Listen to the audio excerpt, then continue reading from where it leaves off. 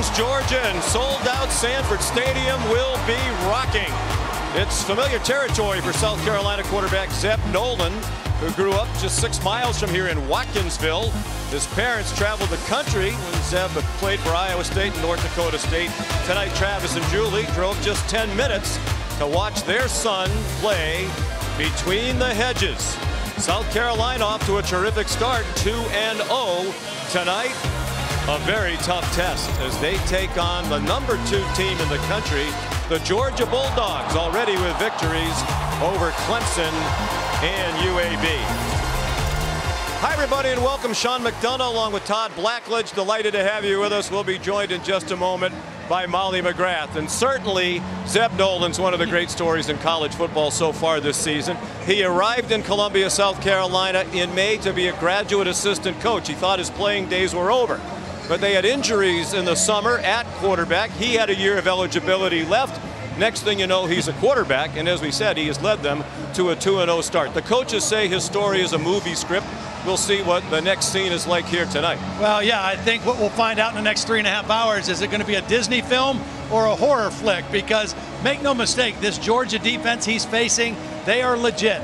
They are fast all over the field. They're furious. They love to create havoc and get after the quarterback. And I think the key for South Carolina in this game is their defense, which has played very well through the first 2 games. They have to play outstanding and keep their team in the ball game tonight. It's also possible we could see Luke Doty at quarterback tonight for South Carolina. He was to be the starter at the beginning of the year, but he got hurt in camp to pave the way for Nolan. There's a question as to who will start tonight at quarterback for Georgia. With more on that down on the field, here's Molly.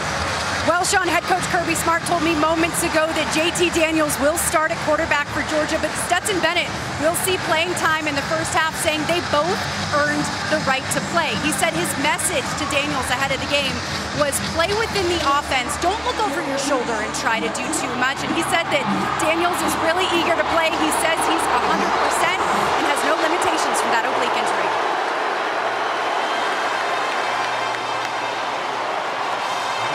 And the Bulldogs, led by head coach Kirby Smart,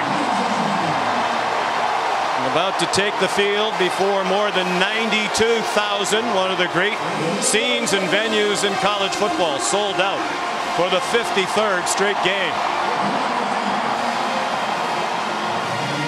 The Dogs started the year #5 in the preseason poll, but vaulted to #2 after that opening win against Clemson in Charlotte.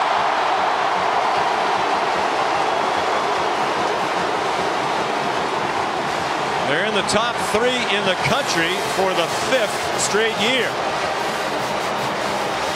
And now Zeb Nolan, who grew up coming to Georgia games. And South Carolina, 2-0 with wins over Eastern Illinois and East Carolina. A step up in class tonight for the Gamecocks. The opening kickoff in a moment.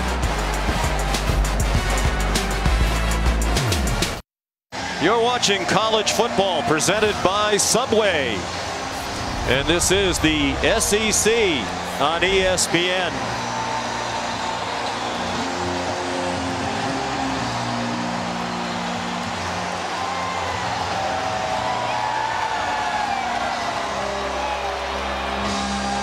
Saturday night in Athens, always fun.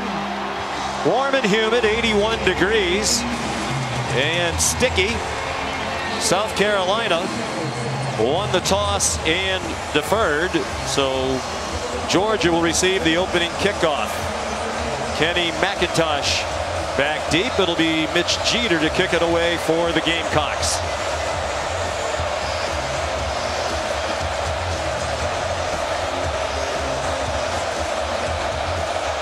Virtually no breeze as this one gets underway.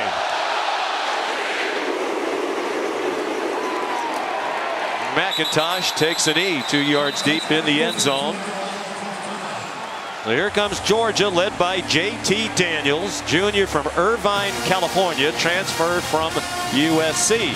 Made 5 starts for the Dogs, the last 4 of last season, all the victories. In the season opener in Charlotte, that win against Clemson, but he did not start As we noted a moment ago, last week against UAB with an oblique strain. The coaches believe he's back fully healthy. Deep stable of running backs on whom they expect to lean heavily tonight. Zamir White gets the start on the left hip of Daniels. Out of Modern Day High School, the powerhouse in Southern California. Comes out with a play action pass, and he's right on target to the tight end, Brock Bowers, the true freshman, who's their leading receiver. He's been tremendous to this point of the year, already 10 catches. Very smooth, very athletic, came in ready to play right away as a freshman, was benefited because of some injuries to some older guys ahead of him, and he just stepped in and took the job. 21-yard gain. Bowers from one of the great places in America, Napa, California. They send him in motion.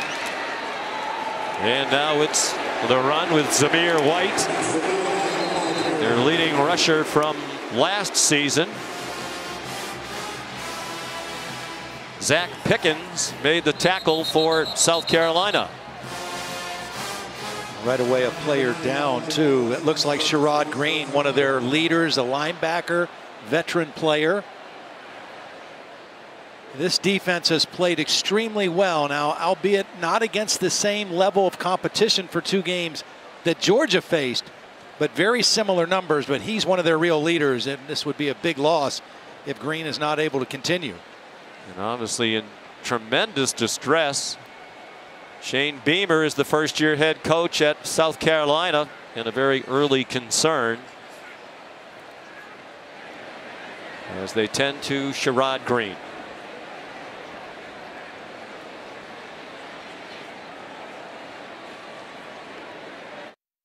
The entire Gamecock team out there to offer their well wishes to their teammate Sherrod Green, 5th-year senior linebacker. Unfortunately has battled injuries throughout his career.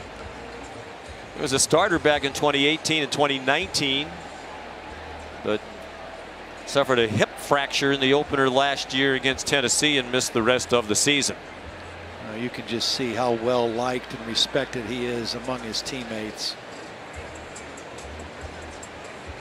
Already a boot around his lower right leg. He was at the bottom of the pile and they fell on him. So after just 2 plays from scrimmage in this game, Green, one of their key players on defense, departs. He'll be replaced by Damani Staley, who's another experienced player.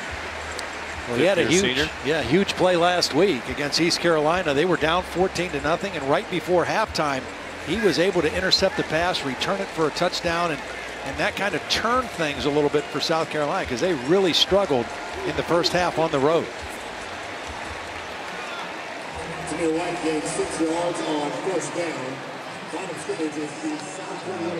You just hate to see that. Guys work so hard and train and prepare, and they're excited about new coach Shane Beamer and a 2-0 start, and to have to leave the field like that it's just sad. Gamecocks a big underdog here tonight, 31 points. Swing pass in the flat to Kenny McIntosh inside the 40, and down with a first down at the 37-yard line, a gain of 11 for the Bulldogs.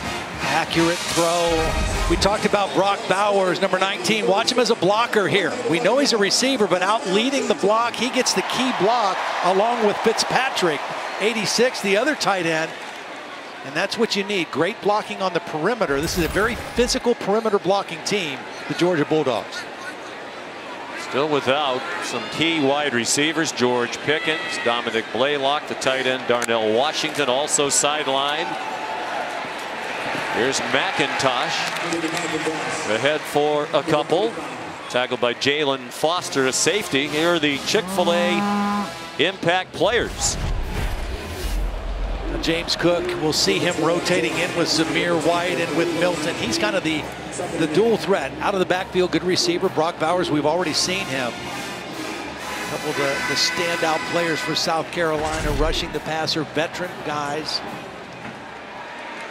Cook on the field now on the right hip of the quarterback, JT Daniels. Play action pass, plenty of time and an open receiver. It's Ladd McConkey, and it's a first down to the 22-yard line. Great protection. It's kind of a layer route. He's got McConkey running the crossing route, sees him right across the middle, and a good accurate throw with a clean pocket. For a 12-yard pickup, they went quickly to the line of scrimmage. Cook through a big hole, Cook into the end zone. Touchdown, Georgia.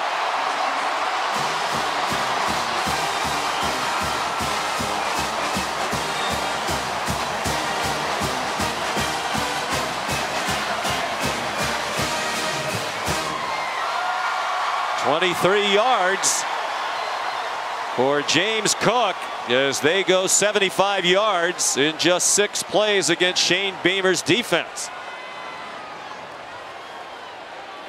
Payne Walker will snap, Jake Camarda will hold, and Jack Podlesny will attempt the point after. Jack Podlesny to attempt the extra point. Jake Camarda the holder. The kick is good. It's 7-0 Georgia. Sean, you mentioned they went with tempo, and it caught South Carolina a little flat-footed. They weren't quite in position. They went with the quick play. They pulled the backside guard and tackle. The front side tackle, Warren McClendon, number 70, with 2 outstanding blocks on the play. But it was the tempo that Georgia used that really caught the South Carolina defense off guard. James Cook from Miami, brother of Dalvin Cook of the Minnesota Vikings, the former Florida State star.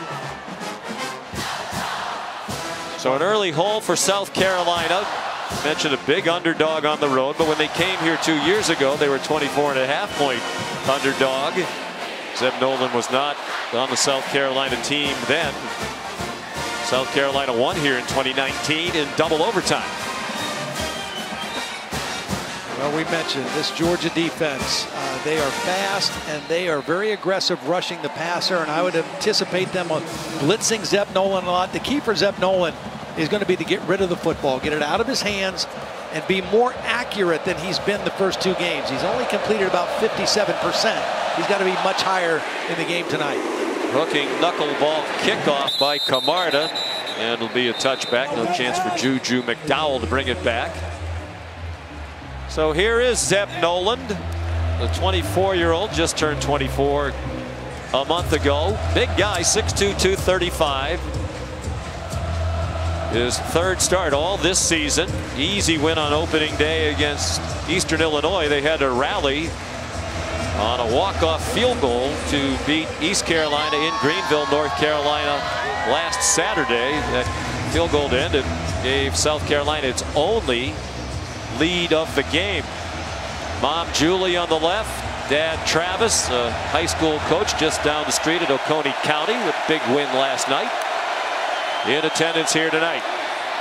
Nolan, not known as a runner, keeps and gets corralled after a 2-yard gain. Nolan Smith ran him down. It's just to show the Georgia defense a little something. I mean, you're right. Nolan's not going to impress anybody as a runner. Luke Doty is the running dual threat quarterback. But that play is just to keep Georgia's defense honest. Again, they're a fast pursuit defense. That's the kind of play just makes them have something else to think about. Kevin Harris, the running back, looked like movement before the snap and a false start. Lots of activity along the offensive line. Ken Williamson leading our SEC officiating crew tonight. This was just Eric Douglas, the center, didn't snap the ball. Offense number 79. 5-yard penalty. It remains 2nd down. Well, playing this Georgia defense can make you a little jumpy and anxious. Shane Beamer said he thinks this could be the best Georgia defense of all time. Kirby Smart wasn't going to go anywhere near that far down the road, but they have not allowed a touchdown on defense. The only touchdown scored against them was last week by UAB, and it was on an interception return by the Blazers. Kevin Harris stuffed for no gain by Nolan Smith. Well, they've got an anchor in the middle of that defense in Jordan Davis, and the linebackers play downhill. Georgia not ready for the quick snap, and Nolan's on target with a deep strike to Josh Vann, who's tackled inside the 20. A touchdown saving tackle by Amir Speed. Well, we saw Georgia catch South Carolina with tempo. Now South Carolina does the same thing. Quick snap, good protection. The receiver runs right by Speed. Perfect throw by Nolan. And a huge play for the Gamecocks early in the ball game. For 58 yards, Van is their deep threat. South Carolina has been a huddle team in the first two games. That tempo surprised Georgia. And one of the few teams that does huddle regularly. Harris did well to get back to the line of scrimmage. Good penetration by Amir Speed, the cornerback. There is a weakness, or at least a question, about this Georgia defense. It is in the defensive secondary. When you have four guys drafted out of your secondary a year ago, that makes a difference. 6 defensive players drafted. 4 of them were secondary players. The new look defensive secondary for the Bulldogs. Among those 4 DBs, Eric Stokes taken in the first round. Nolan, look out. He ducks under a hit and went down at the 19. With Nakobe Dean chasing him from behind, and Adam Anderson ready to tackle him if he didn't duck down. Well, watch Nakobe Dean. I mean, this is what Georgia loves to do. They love to blitz their inside backers. They're so fast. That's what forces Nolan out of the pocket. In the win against Clemson, Nakobe Dean blitzed 15 times. Whether it's a run or pass, they love to pressure inside with those linebackers. 3rd down and 12. They hit for 58 on the last 3rd down. Nolan hit as he throws. It's a loose ball. Adam Anderson got to him, and the ball is smothered by Dylan Wanham. And where are they going to spot the ball? I think his arm was coming through. Adam Anderson is the guy who's going to get the pressure. Great speed rush off the edge. Beats the right tackle, but I think Nolan's arm was coming through. The ball just hit somebody in the helmet. That's why the ball went backwards. By the offense, the previous play is under review. By Mickey Haddock, the replay official. 7-0 Georgia, just underway in Athens.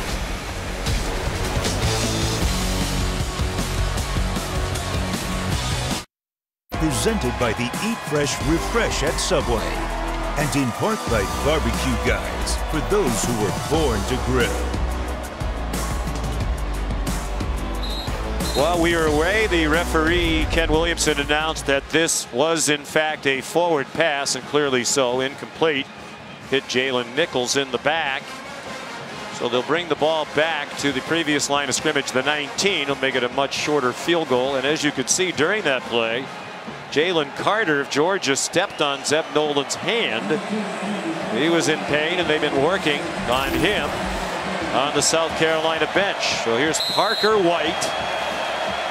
Excellent field goal kicker. Has 6 game-winning field goals in his career. 4th quarter or overtime. And that one is good from 37. Good job by the holder, Kai Kroger, to get down a high snap. So the pass play to Van on the 3rd down, officially 61 yards. And the longest pass play this season for Shane Beamer's team, and the longest allowed this year by Georgia. We had a career game last week in terms of yardage receiving. Great first catch in this ball game. Just ran right by Amir Speed. That's Travis Nolan, who is Zeb Nolan's dad, as we noted earlier, coming down to check on his son. That's Luke Doty, as we mentioned at the outset, was to be the starter this year. That was the plan coming out of spring practice, but he suffered a sprained left foot in August, and that's when they decided that Zeb Nolan would give up being a graduate assistant coach and become a quarterback again. And the thought was, I mean, when he's healthy, Doty is our guy, but we just want to make sure he's 100% healthy before we do anything and make that move. But now it might force their hand if the hand injury is significant to Zeb Nolan. Doty does give them much more of a running threat. He's an excellent athlete, played some wide receiver last year in addition to quarterback for the Gamecocks. Mitch Jeter kicks off. And it'll be a touchback. And let's check in back in the studio. Here's Matt Berry. Guys, good evening. Happy College Football Saturday. Ohio State made this thing interesting. They got some padding late. C.J. Stroud to Garrett Wilson. They get the win. Not as impressive as many people thought, 41-20. So we have Clemson fans asking, where did the Clemson Tigers go? We can't explain. They've been moved to ESPN News. When Mississippi State and Memphis go final, we will move Clemson to ESPN2. We're getting ready for the whiteout, Penn State Auburn on ABC.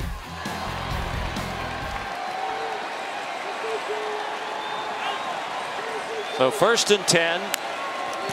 JT Daniels flips it forward to the touchdown scorer, James Cook, who runs out of bounds after a short gain, pursued out by TJ Sanders in the middle of that 4-2-5 defense for South Carolina. New look for them with a new coaching staff. Coach Noland heading back up to sit with his family. Maybe Thomasville last night, Oconee County, to go to 4-0. Right? He's built a powerhouse just down the road. And I'm thinking his wife sent him down on that mission there to make sure Zeb was okay. Plenty of time for Daniels, and on target, A.D. Mitchell.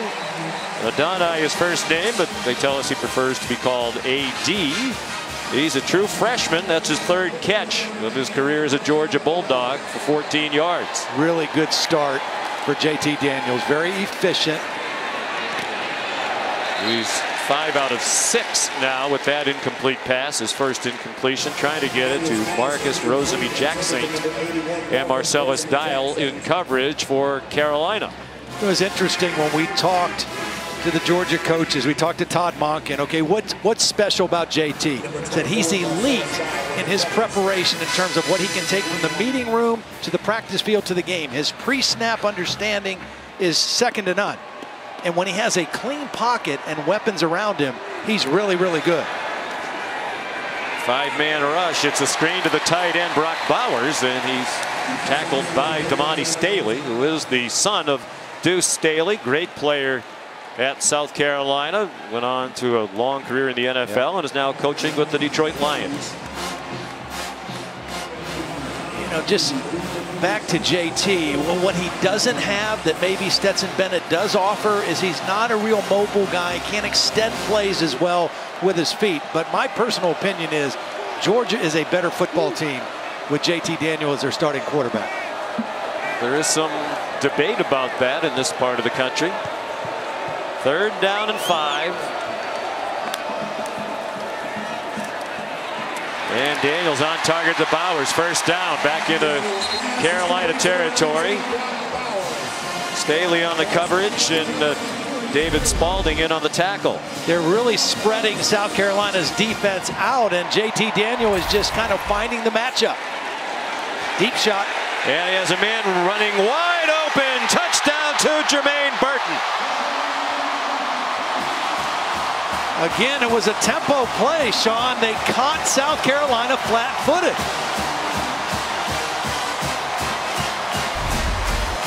Cam Smith is their best cover corner, and he was beaten badly on this play by Burton because of the quick snap and the tempo. That's both touchdowns Georgia has scored in the first quarter have come off of tempo plays. 43 yards to the sophomore from Calabasas, California, Jermaine Burton. He had a 73-yard touchdown from Stetson Bennett last week against UAB. You wouldn't know it, but Uga's happy.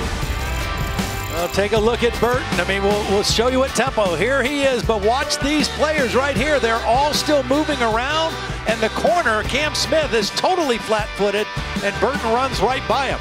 That looks like Georgia against UAB a week ago.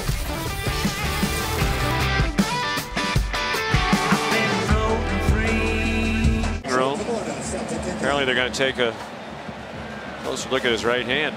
Even the support people here at Georgia are coached up to hit the quarterback. Jake Camarda to kick off. 14-3. Impressive start for the second-ranked team in the country. Directional kick. And a big hit delivered. Adam Anderson blasted Jalen Brooks. So here's Luke Doty making his first appearance of the season. As we mentioned, he was the starter out of spring practice, but then sprained his foot in mid-August and has not played. He did play late in the year last year against Georgia. They got routed by the Bulldogs in Columbia. And as you can see, he had good numbers in a 45-16 loss. I'll tell you what he showed in that game was toughness, because he got hit a bunch, at least 19 times, kept getting back up and throwing the football.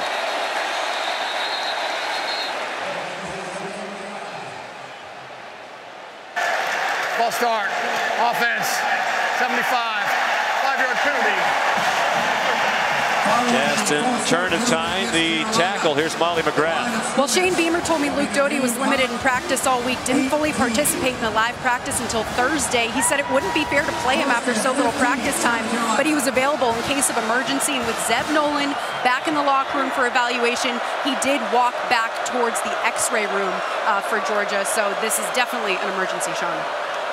And you just wonder, you know, one of the things he brings is his mobility. Disconcerting signals on the offense, number 17. 5-yard penalty. It's first down. I think he meant defense. Yeah. Nakobe Dean. You're not allowed to make hard calls or signals that are similar to what the quarterback's doing, whether it's clapping your hands, whether it's shouting similar kind of cadence noises. Kobe Dean caught with that foul. But Doty, you wonder, Sean, how much will he feel comfortable using his feet, using his legs to make plays, coming off of that injured foot? Well, we talked to him on Thursday. He said he feels really good, that he's ready to go, and he expected to play tonight, despite what Coach Beamer said to Molly. Kevin Harris, boy, these dogs hit you hard. Nolan Smith and Lewis Seen in on that tackle. A good hard-nosed run right there, though. Kevin Harris was a 1,000-yard rusher. Of course, Shane Beamer wasn't the head coach last year. He was one of the bright spots. Had a back procedure in the summer. He's kind of back into full shape, but he is a physical runner. That was a good run on first and short. He led the SEC in rushing yards per game last year, 113.8. They pitch it to Harris, and he's smothered for a loss. Back to the 31-yard line. Jordan Davis, mountain of a man in the middle of that front three. And matched up tonight, this will be fun to watch against the center, Eric Douglas, and they were high school teammates, and they're great pals. They're from Mallard Creek High School in Charlotte. Just amazing how quick and athletic he is for the size he is. And he's kind of a marvel with that athleticism. 6'6", 340, and he can move. They had him at 20 miles per hour running down a play last week on his GPS equipment that they wear as part of the uniforms. South Carolina. Play clock was running down, so South Carolina uses a timeout. Well, let's take a look at Jordan Davis and what makes him special, and why I think NFL people have really changed their maybe tune about him. He's powerful and quick. This is stopping the quarterback on a quarterback run against Clemson. And then watch the pursuit. This is the one that every NFL scout is going crazy about. The effort play by a man that big, running that fast for that far across the field in a game that they were winning big, just shows you his effort, his determination, and where he's taken his game. And you know, obviously for him, his weight has always been an issue. And staying at a weight that is more conducive to playing more plays with better endurance and stamina, he's bought into that, and he is off to a great start. Yeah, the effort's one thing, but to be able to run that fast, that's scary, right? At his size, that was remarkable.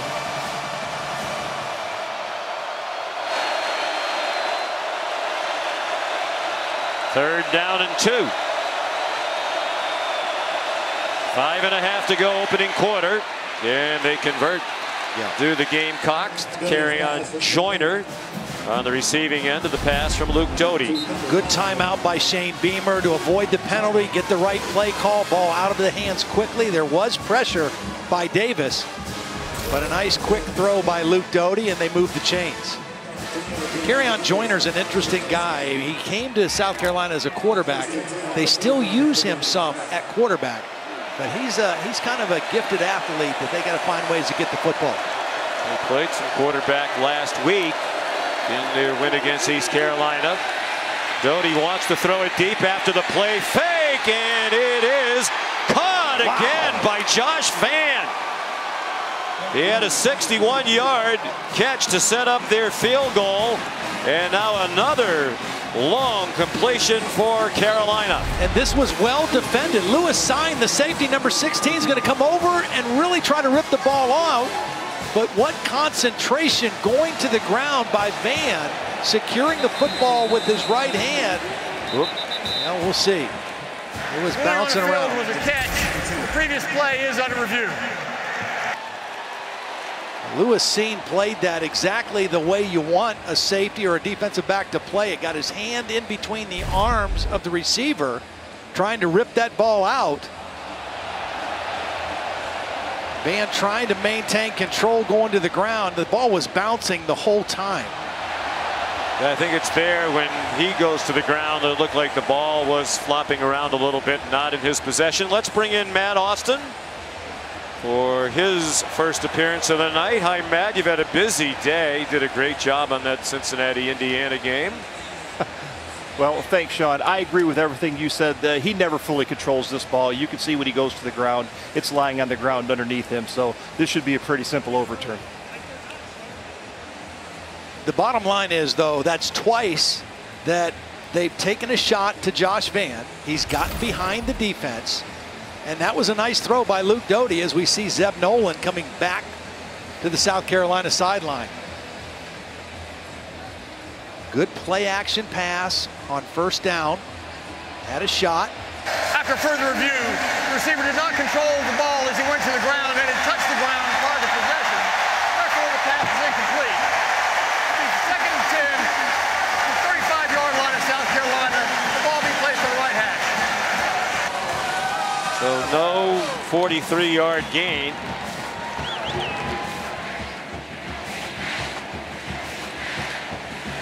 Definitely the right call. Well played by Lewis Sign, the free safety. Their leading tackler, second leading tackler a year ago.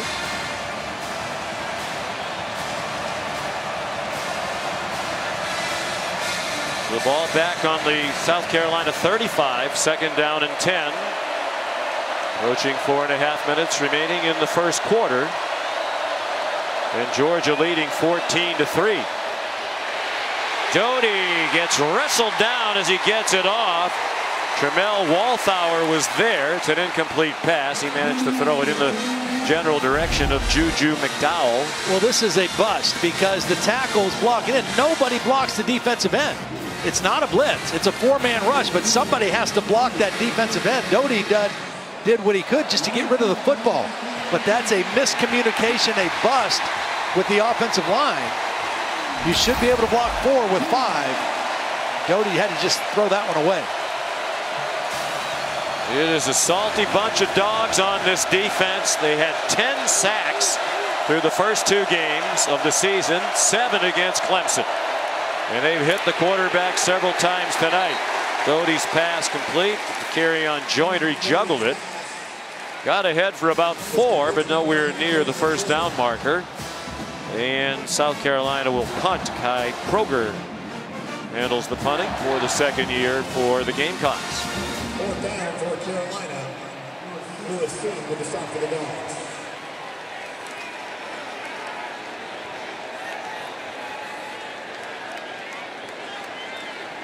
Here's Jackson back for the kick.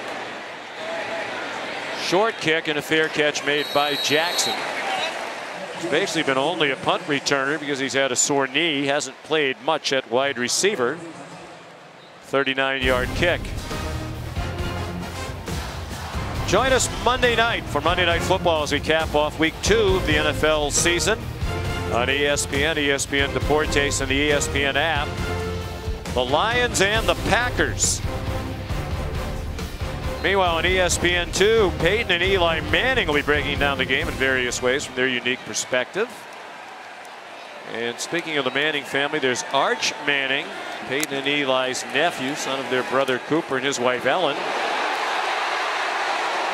Stetson Bennett at quarterback, and Zamir White rips through. Arch Manning is a junior in high school in the New Orleans area. Top quarterback recruit, as you might expect, given the lineage. And the Georgia Bulldog fans are well aware that he is here this weekend on an unofficial visit. They have a lot of recruits here.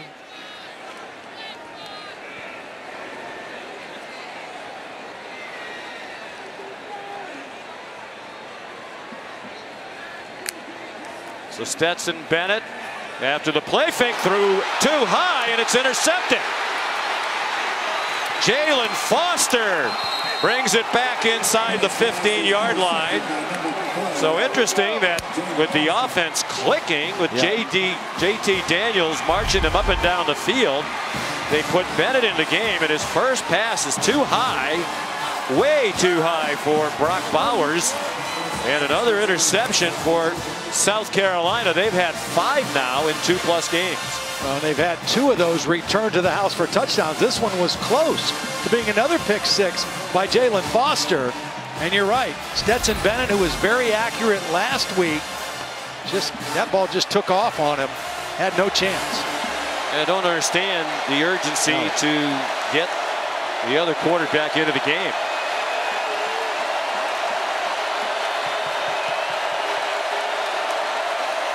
Still Luke Doty at quarterback. Here's the dimension he brings. Looked like he was going to go for a greater distance than that, but the great speed of Nakobe Dean. He was able to run him down at the 9 after a gain of 3. Yeah, he had a blocker out there. He had a tight end blocking, but Nakobe Dean came so quickly from the inside, he chased the play down. That looked like it had a chance to get close to the goal line, but the speed of Nakobe Dean just negated the play. Zeb Nolan has returned to the field from the locker room. They broke the huddle with 12 guys. Offense, 12 players in the huddle. 5-yard penalty. Second down. Well, those are the kinds of things you can't do as a 31-point underdog on the road playing the #2 team in the country that may very well have the best defense in the country. Yeah, you can't help them. And that's been an area really in the first 2 games. They had 8 penalties in their opening win. 8 more penalties last week on the road against East Carolina, and you just can't do that. That's already their 2nd penalty of this ball game in the first quarter. Shane Beamer, their first-year head coach, spent some time in Columbia as an assistant to Steve Spurrier. Coached here on Kirby Smart's first staff. Play clock has run out. They look really confused. Really confused right now offensively. Whether it's the noise, whether it's just the communication of getting the play in, or whether it's just the fact that Luke Doty has not played enough to even be aware of the play clock. Whatever it is, they've got to get it figured out. And if they want their team to calm down, it would probably help if Shane Beamer and his assistants calm down a little bit too. Their offensive coordinator, Marcus Satterfield, I think he's in the press box. I don't think he's down on the field, so he's got to communicate down. They've got to get the signal or the call in. And right now they've had to waste timeouts because they're just not effectively getting it done. There's Marcus Satterfield right in the middle there with the black hat taking a drink. Longtime friend of Shane Beamer. They started out in coaching together. 2002 and 3 at Tennessee. GAs under Philip Fulmer. Said back then someday they would coach together again, and they are in the SEC as head coach and coordinator. They were in each other's weddings. Marshawn Lloyd trying to get around the corner. You just can't run away from anybody on this Georgia defense. That was Quay Walker, the senior. Ran him down. The only way you're going to hit perimeter plays is if they get fooled or they take a bad step or get their eyes caught inside. Because if they see the play and know where it's going, they're too fast to get the ball on the perimeter. Dan Lanning is the young defensive coordinator in his 4th year. Kirby Smart, longtime defensive coordinator at Alabama for Nick Saban, is very actively involved in the administration of the defense. 3rd down and 7. They can get a first down at the 1. Dean blitzed. Doty stood in there, and the ball was not caught by Jalen Brooks. Right at the line to make. Another bust. Jalen Nichols. Here's Dean. Now he times this perfectly, but watch Nichols, the left guard, 52. He steps, he reaches, block the guy. If you block him, you give your quarterback a shot. And now after the turnover, after the interception, a penalty, a blown assignment, bad clock management, and they have to settle for a field goal. And you're not going to beat the #2 team in the country on the road settling for field goals. Parker White started the year as the first returning 4-year starter in South Carolina history. He's now the 5th-year starter at field goal kicker, and he connects again, this one from 27. So the field goal set up by the high pass thrown by Stetson Bennett. Yeah, I mean, it's a nice defensive play. Jalen Foster gets the 5th interception of the year for South Carolina, gets them deep into Georgia territory. Penalty, they're back, missed assignment, incomplete pass on 3rd down. Now credit this Georgia defense coming into a tough situation and holding their ground, but they were helped by South Carolina's offense. Now you wonder, does he let Stetson Bennett go out again and try to atone for that, or does he go back to JT Daniels? I didn't like when Molly said that, when he talked about both quarterbacks had played and earned the right to play. No, I don't agree with that. No. I mean, Stetson Bennett did his job last week, filling in because JT Daniels was injured, and he played marvelously last week. But Georgia is a better team with JT Daniels as their starting quarterback. Let him play. Yeah, you'd made the decision he was the better choice to start the year. He leads you to a win, although it was with limited offense on both sides when they played Clemson in the season opener. But he was efficient, and he took care of the ball. Big kick by Mitch Jeter out of the back of the end zone. Here's Matt Berry. John, time now for our celebration moment, brought to you by Allstate. SMU, Louisiana Tech, final play of the game, Oklahoma transfer Tanner Mordecai. 4 touchdowns on the day. This made it 5, and for the win. Roderick Robertson to catch. How about that? Ponies 3-0 on the season.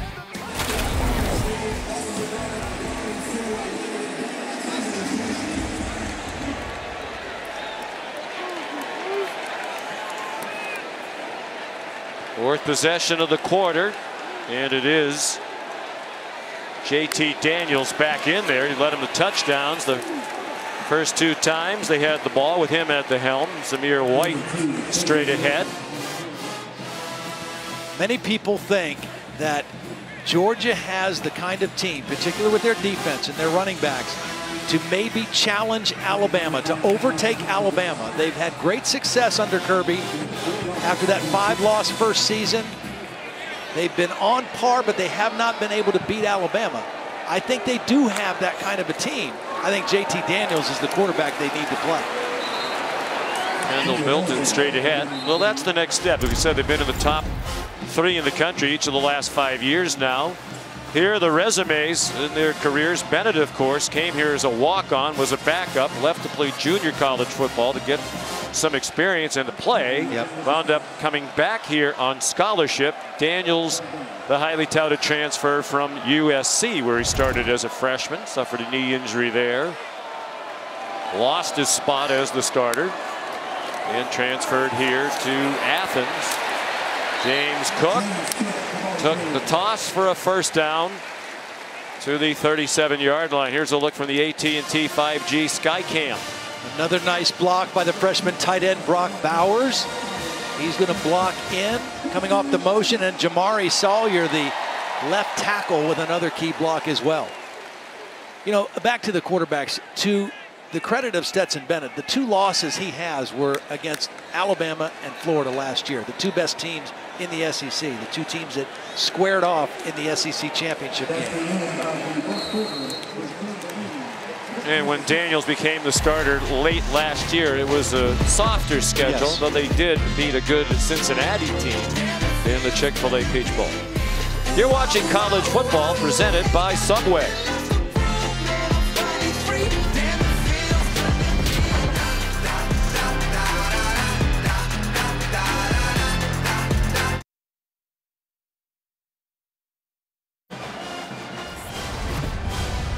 This is the SEC on ESPN.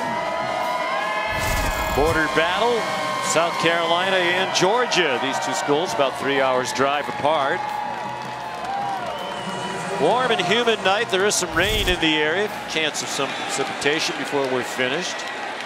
JT Daniels and the Bulldogs, number 2 in the country, lead 14-6. Zamir White carries for about 3. Here's Molly McGrath. Sean, South Carolina quarterback Zeb Noland is not here on the sidelines. He came from the x-ray room holding his right hand. I'm told it is a right hand injury. He then went into their locker room. They will not tell me whether or not he's going to return, but Sherrod Green, their linebacker, will not return. He was just carted from the x-ray room to the locker room with a cast on his right leg and crutches by his side, Sean.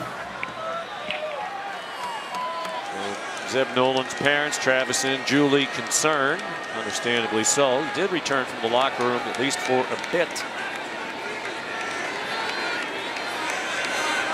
We saw 4 quarterbacks in the first quarter, 2 for each team. Here comes a South Carolina blitz, and they get to JT Daniels, led by Jabari Ellis. And their star up front, Kingsley, better known as JJ, and Agbari leading the way. Yep, good pressure. We talked about this. South Carolina defense has played very well so far. Georgia pretty much having their way all first quarter against this defense. There's a big chaos play created by the defensive front, which is the strength of this South Carolina defense. Coordinated by Clayton White, who was at Western Kentucky as the coordinator last year. On 3rd and 14, they go to a draw to Kenny McIntosh, and he got within 4 of the line to make a 10-yard gain. But the Dogs are going to punt for the first time tonight with one of the best in the country, Jake Camarda. Good stop by the Gamecocks. They got the field goal to make it a 1-possession game again. Now they get the stop and they'll get the football back.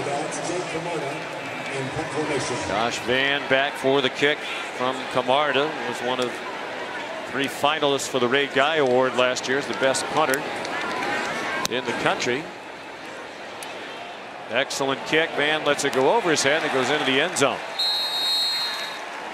Taco Bell welcomes you to the Live Moss Student Section of the Year contest.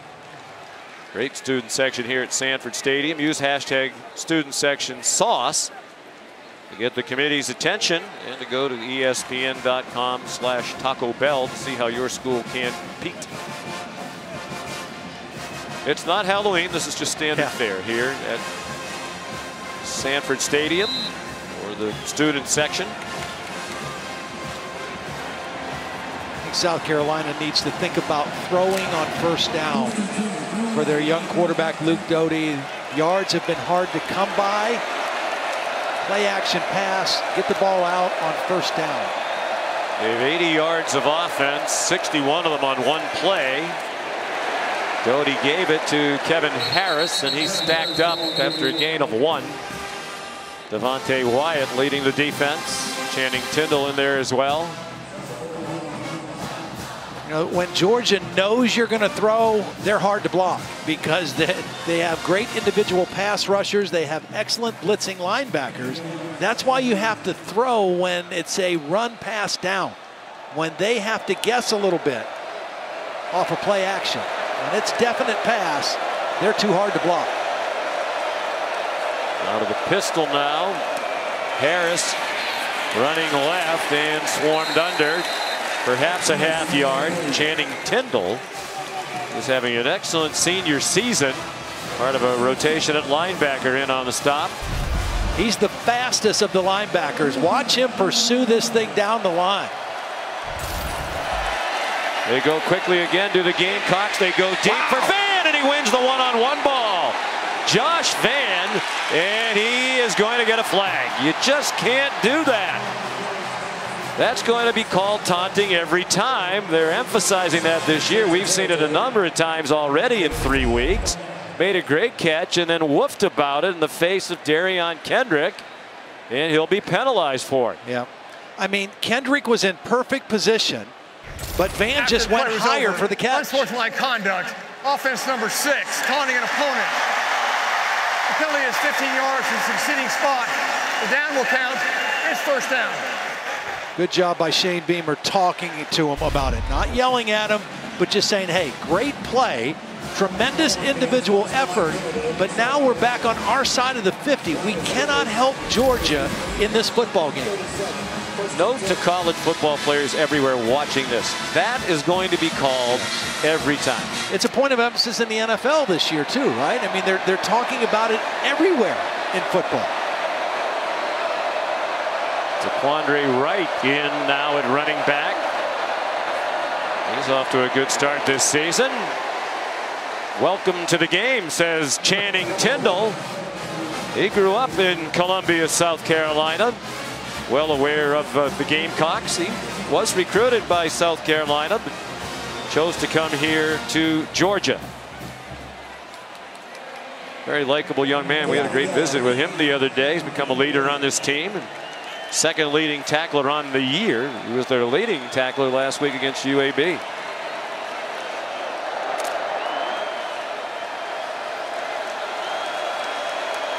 Second down and 9. They had crossed midfield on the completion to Van. His penalty brought it back to their side. Doty sidestepped the rush and did well just to get rid of it. Jalen Carter the pressure, and he threw it at the feet of Marshawn Lloyd. Well, we were just seeing some whiffs up front. That time it was the right guard, Javon Gwynn, number 54, just whiffs on the rush. And Doty not only has to get rid of the football, but loses his helmet. And now you're in that definite passing situation that the advantage falls to Georgia. And he had to leave the game because his helmet came off. So here's the third quarterback, Jason Brown, a transfer from St. Francis of Pennsylvania, where he had a terrific career. He was a competitor for the starting quarterback job. After Doty went down, he is already running for his life and throws it away. Devontae Wyatt, 6'3", 315 pounds, nimbly making his way toward the new quarterback. Well, and you go back to the penalty, Sean. I mean, I know it was still a 1st and 10 after the penalty. It wasn't the yardage, but taking them back on their side of the 50 after the big catch by Van, and now they got to punt the football 3 plays later. Kai Kroger will punt.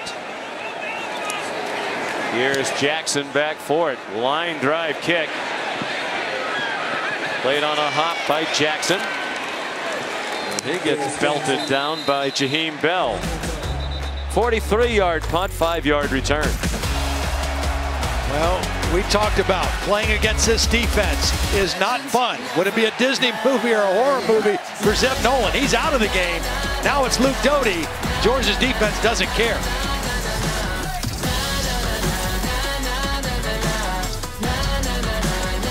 Catch by Josh Downs. Second touchdown of the night. They would review it. He lays out. Pylon perfection. All Tar Heels early on the ACC network. 14-0. All right, Matt, thank you. It looks like Zeb Nolan will definitely not be returning to the game with that wrap on his right hand. So it wasn't really the Disney feel-good story. Local boy returns. He's 6 miles away from where he grew up, the stadium that he came to as a kid to watch the Bulldogs. But it wasn't quite a horror show either. And it was a freak play that put him out of the game. You know, it wasn't the hit, it was the step right there. A big man stepping on that right hand, his throwing hand, and the way it's wrapped up now, I mean, there's no way he can come back in the game and grab a football, let alone throw it. And he will be a great resource for Luke Doty. Yes. He was supposed to be an offensive graduate assistant. He had already started coaching, and they are very close friends. They both said they've become really close in a short period of time. Swing pass to James Cook. Speed up the sideline, and he's out of bounds. There is a flag down. They started from the 10-yard line. While you were away at commercial break, there was a holding penalty on the return by Georgia, assessed to the Bulldogs, so that brought the ball back. Block in the back, offense number 9, 10-yard penalty from the spot of the foul. First down. Justin Robinson's the guilty party. It was another great block by Brock Bowers, number 19, leading the play. There's the block in the back, tried to pull off, but right in front of the official. There's Bowers doing his job. One good block, one bad block, and Georgia going backwards so far to start this possession. Scored touchdowns on their first 2 possessions with J.T. Daniels, the starting quarterback, in. Then they put Stetson Bennett in for a series. He threw an interception. They seem to have lost their rhythm. The next series with Daniels back in there resulted in a punt. And here's Zamir White, dropped by Darrell Ware after a short gain. It's a big play right here for South Carolina's defense. They've clawed their way back in the game. If they get a stop on this possession, they can flip the field, change the field position, give their offense a shorter field. J.T. Daniels has time and throws incomplete behind his intended target, A.D. Mitchell. It's a really tough throw. He's rolling to his left. He's a right-handed quarterback. He kind of leaves his feet and tries to throw back across his body. Hard to be accurate on that throw. It was good pressure that forced him to get rid of the ball. Jordan Birch, number 3, forced the early throw.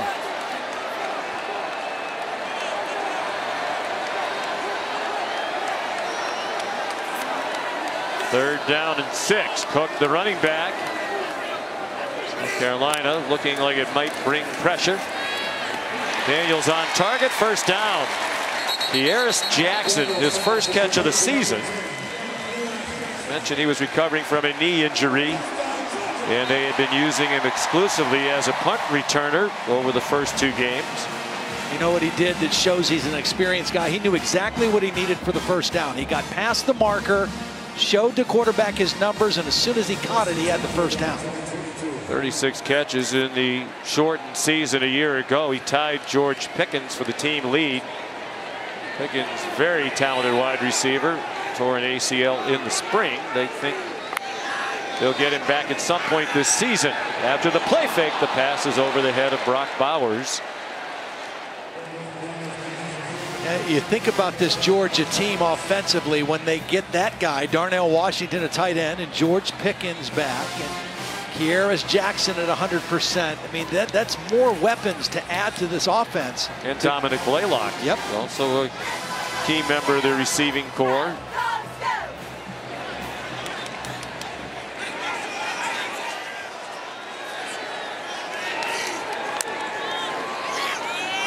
Kendall Milton, the running back, and he gets one. Nice tackle by Mohamed Kaba, sophomore from Clinton, North Carolina. You liked the South Carolina defense on tape in the first 2 games. I think we were both a little bit surprised by how they got hit early by Georgia. Yeah, I think they've kind of got their cleats on the ground right now. They're playing much more solid. It's really their front 7. You know, that's the strength of this defense, and they're kind of settling into the game a little bit better at this point here. Excellent on third down in the first 2 games, as you saw, leading the nation in third down defense. Of course, against lesser competition. Eastern Illinois went 0 for 9. East Carolina 2 for 16. Daniels on target, juggling catch. A.D. Mitchell out across the 40. And Georgia now 4 out of 5 on third down tonight after that 18-yard pickup. Well, this is great discipline by the young receiver. Mitchell knows the distance, gets there. Perfect timing throw by J.T. Daniels. And another third down conversion. It's now 4 for 5 for Georgia on third down in the ball game.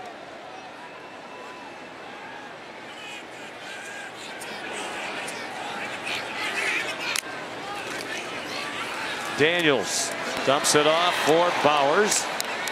Daniels' pass is complete to Bowers. Short gain, just shy of the 45-yard line. Aaron Sterling made the play for Carolina. Seems like JT Daniels is getting his rhythm back now. Now that he's back in the game for a couple more possessions, he's a timing guy. I mean, he's, you know, again, he's not the mobile guy who's going to extend plays with his feet or with his legs, but when he knows where he wants to go with the football, he's very smart and he's very accurate getting the ball to his receiver. The top 5 running backs back from last season, they rotate them liberally. McIntosh was in for that play, the throw over the head of Justin Robinson. And here comes another 3rd down. Cam Smith had the coverage. For Daniels, this is career start number 18, his 6th for Kirby Smart here at Georgia. 2nd this year for the end of last season. He started 12 for USC.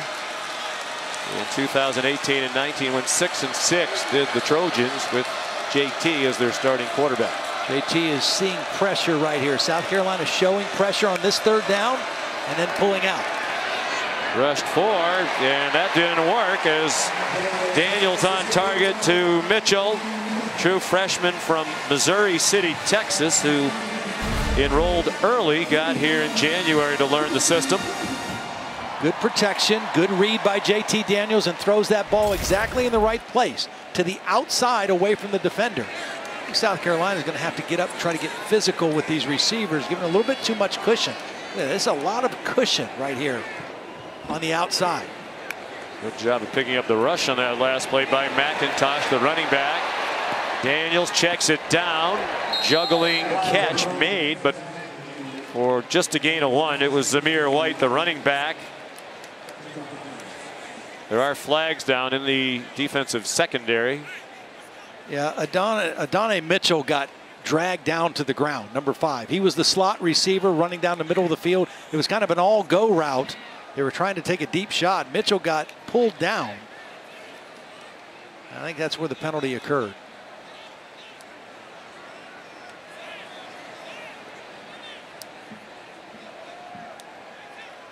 Holding on the defense against the eligible receiver. 10-yard penalty will result in a 1st down. Jamar Brown, number 8, a backup safety who was in the game. Shane Beamer, of course, the son of the Hall of Fame coach Frank Beamer, one of the great gentlemen who ever patrolled the sideline. Great role model for Shane. Graduated from Virginia Tech. He's worked in some good places. We mentioned Tennessee with Philip Fulmer. He's with Steve Spurrier at South Carolina. Kirby Smart here. Lincoln Riley the last 3 years in Oklahoma. 44 years old. Very excited to have the job. He said he and his wife loved Columbia when he was an assistant coach there. Always hoped he'd come back. Called it his dream job. Daniels toward the end zone. Another open receiver behind the defense. A.D. Mitchell, a 38-yard score.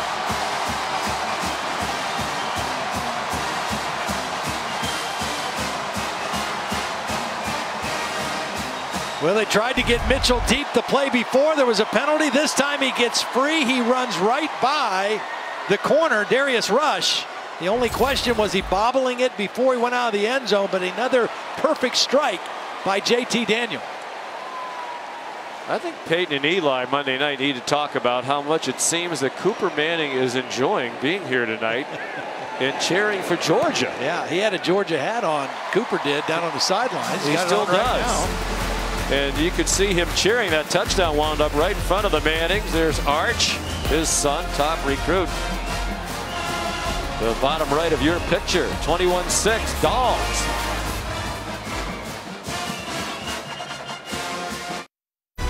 ESPN College Football Primetime, presented by Subway, is brought to you by Allstate. Save money like a champion with Allstate. A great ceremony on the field before the game, honoring these 5 gentlemen known as the first 5. They were the first 5 African-American scholarship players signed in Georgia history by the legendary coach Vince Dooley. Got a tremendous hand as well on the field before the game. Appleby, Kennebrew, King, Pope, and West. Appleby, King, and Pope right here from Athens, and they were actually a part of the first integrated team at the local high school as well, Clark Central. But a display on the patio outside Sanford Stadium in their honor. Permanent recognition, and nicely so, of what they did here 10 years after the University of Georgia was integrated. The kickoff will give Luke Doty the ball at the 25-yard line. Georgia's defense is still not giving up a touchdown this year. This is their third game. The only touchdown scored against Georgia this year was by UAB's defense on an interception return for a touchdown last week. Yeah, that was in the fourth quarter, and it was their third-team quarterback, Carson Beck, who was in the game, who threw the pass.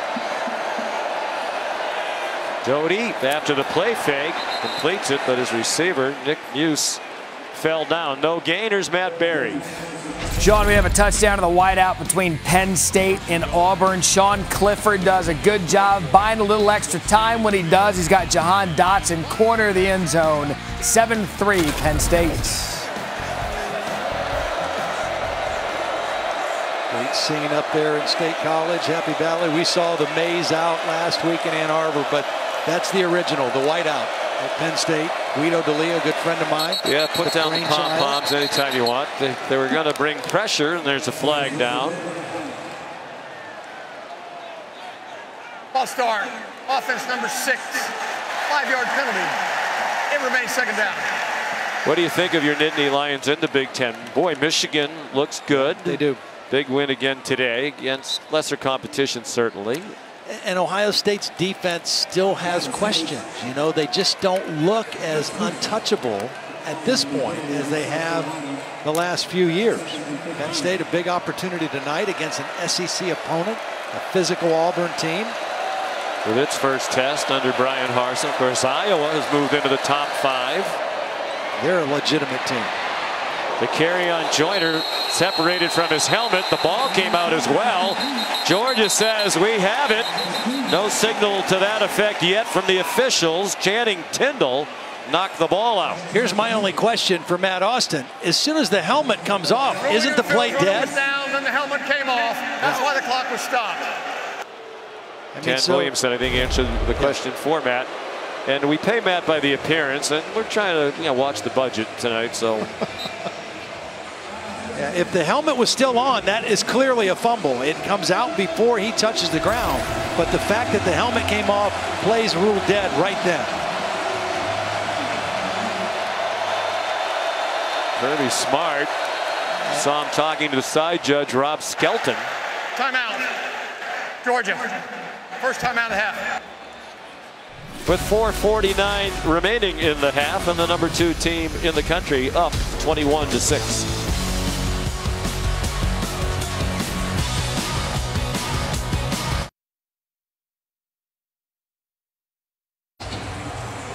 Well, here's a look at the play again. Let's bring in Matt Austin. Matt, while we were away, the referee Ken Williamson announced that they are not going to charge Georgia with a timeout now.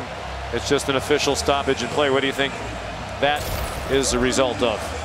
Well, what I assume happened is that Coach Smart asked the side judge a question, and the side judge may not have been able to answer the question, and they just wanted to make sure they got clarification for Coach Smart, just to make sure that everybody was on the same page. We give the coaches a lot of leeway in those situations.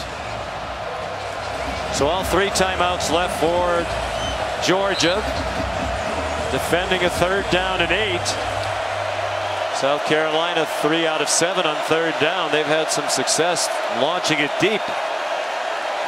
Doty looked like he wanted to step into a long one again. A medium throw instead, completed to Jalen Brooks for a 1st down. They got 17 to move the chains. Great job by Doty, just moving up in the pocket. Georgia gets pressure, but he doesn't panic. He moves up, he keeps his eyes downfield, and delivers a nice throw for the 1st down. That was really well done by Luke Doty. Not panicking, just climbing the pocket enough to make the throw.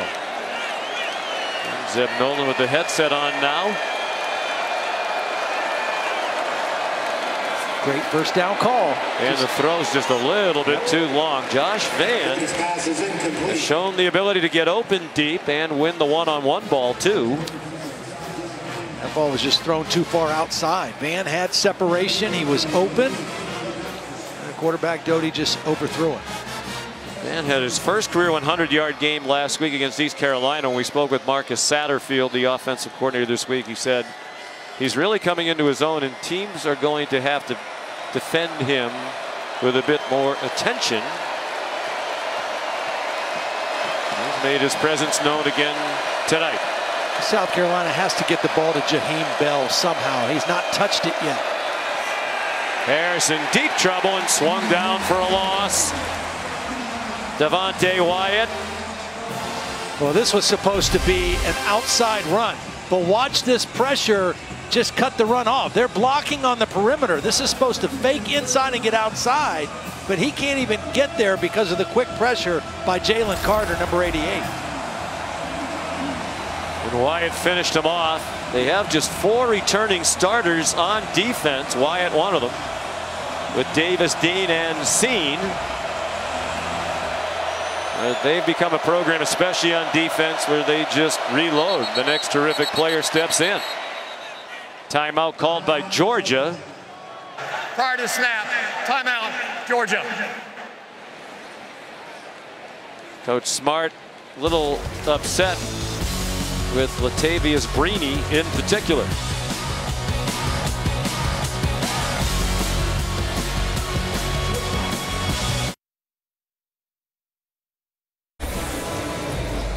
This season, along with their contributions to universities' general scholarship funds for every field goal and extra point made, Allstate will also be donating to the American Red Cross to help with disaster relief efforts. Thank you very much, Allstate.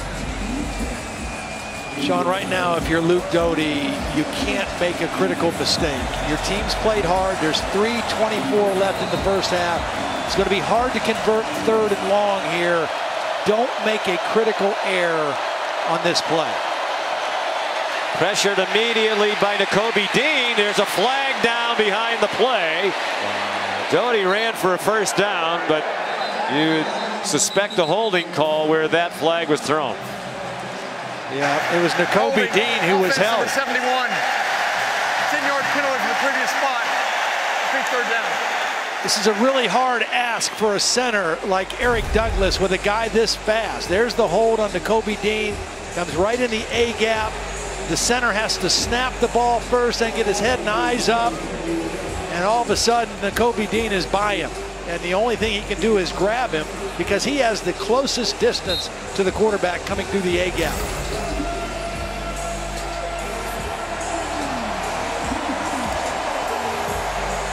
Six penalties now, 50 yards for South Carolina in the first half. Hand the football off here. Something safe and punt it. Doty with another holding penalty. Undoubtedly, it looked like another Georgia Bulldog got tackled. He tried to get it to Kevin Harris. Did Luke Doty. They can't block him in definite pass situations. I mean, that's become obvious here. I think you decline this one, right? Make Holding, him punt the football. Offense number 55. Penalty is declined. 4th down. Ja'Kai Moore called for the holding penalty. Yeah, it was an inside move that time by Walthor. And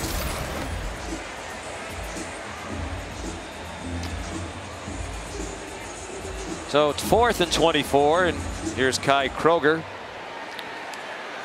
Kieris Jackson back deep. 2:50 to go in the half. Georgia up 21-6. Number 2 in the country behind Alabama, which won a very tight game in Gainesville from the Gators today. 36-yard punt. Here's Matt Berry. All right, Sean, coming up with the Mercedes EQ halftime report. You mentioned that game, Alabama and Florida in the swamp. We'll have highlights plus whiteout conditions for Auburn that they are handling well. Highlights of that one plus Clemson just had Georgia Tech 1st and goal. Tech had a chance to tie it. We'll tell you if they did. Coming up with the Mercedes EQ halftime report. I'm going to say no, based on the way Matt phrased that. Had a chance. But maybe they had a chance and succeeded? We'll find out. That's why they call it a tease.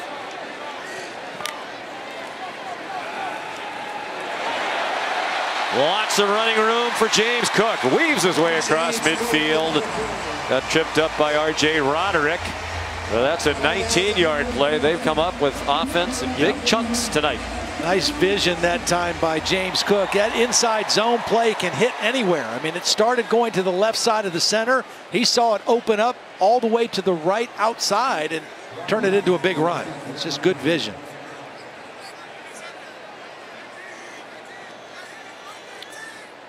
JT Daniels approaching 2 minutes, has 2 timeouts. Lots of time. Zamir White wrestled down by Damani Staley. The 43-yard line. Staley had a huge play last week for South Carolina. They were down 14-0 in the first half with a minute to go in the half. Their first 11 possessions last week on offense against the Pirates, 8 punts and 3 turnovers. But Staley had a interception return for a touchdown, 63 yards with 1 minute to go in the half, made it 14-7 East Carolina at the half, and the Gamecocks momentum carried over in the second half. Nice cut by Cook. He's just inside the 40-yard line with 1:17 to go in the half and the clock running. Georgia wanted to continue to improve their rushing game. They have not been dominant running the football the first 2 games. Of course, Clemson was an outstanding defense, only 121 yards, average under 4 yards a carry, 163 yards last week against UAB, but they got the big pass plays, running it pretty well here in the first half. Till then. That did not work. Kenny McIntosh got flattened by Jabari Ellis, and the loss takes him back outside the 40, probably out of field goal range. Very conservative possession there. You have timeouts, you got a lot of time, your quarterback has thrown the ball well, and you don't even throw the football. South Carolina going to take a timeout. Timeout, South Carolina. This is where Kirby has to make sure the punt protection is solid. This will be a 30-second timeout. Shane Beamer's team had 2 punt blocks in the opening game against Eastern Illinois. I bet they come after this one. Calling it Beamer Ball 2.0. Of course, Shane's dad, Frank, made his name as a great coach in large part because of the Virginia Tech special teams, which Frank coached himself. Shane actively involved in their special teams with Pete Lembo, the special teams coordinator, head coach at Ball State, Elon, and Lehigh. There's the former South Carolina head coach, Will Muschamp, who now is on Kirby Smart's staff, and he's a defensive analyst who's also stepped in to coach the special teams. A lot of the South Carolina players we talked to during the week said they were looking forward to seeing Coach Muschamp. Appreciate what he did for them. He's 28-30 in his tenure as head coach of the Gamecocks, fired during the season last year. Wow, Josh Vann let it bounce, and beautiful execution by Coach Muschamp's special teams. A mere speed down there at the 1-yard line to make the play. We'll take a look from the progressive pylon cam. This is perfect execution. Don't let those feet go in the end zone. The ball keep inside the 1-yard line. That's just perfect. Just well done. Perfect kick, perfect coverage. Justin Robinson is the guy who had a penalty earlier in the game, made up for it on that play. They have 2 number 9s. And it was a mere speed. It was down there to down it. And now South Carolina had a very tough time blocking. This Georgia defense has to make sure they get the ball out of the end zone. With 32 seconds to go, play clock at 1. Play action pass. Doty in trouble! And it didn't look like he got out of the end zone from here. It's a safety. I think he got the ball out, but his knee may have been down before he reached the ball. I thought he got the ball, reached past the goal line. Jordan Davis With the first hit, Nolan Smith there as well.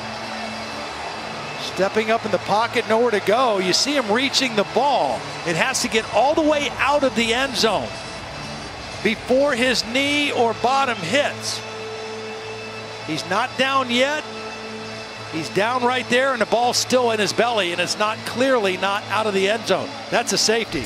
Great look by the progressive pylon cam there. He did reach the ball out, but not until he was on the ground. Shane Beamer, careful what you wish for. He wanted to get the ball back against this salty Georgia defense, and they just yielded 2 points. Yep. Well, that's the danger trying to do that. I mean, I think with so little time left against this defense, the chances that you're going to do something to help your cause is slim. Oh, and it's the big fella, Jordan Davis, that was there first.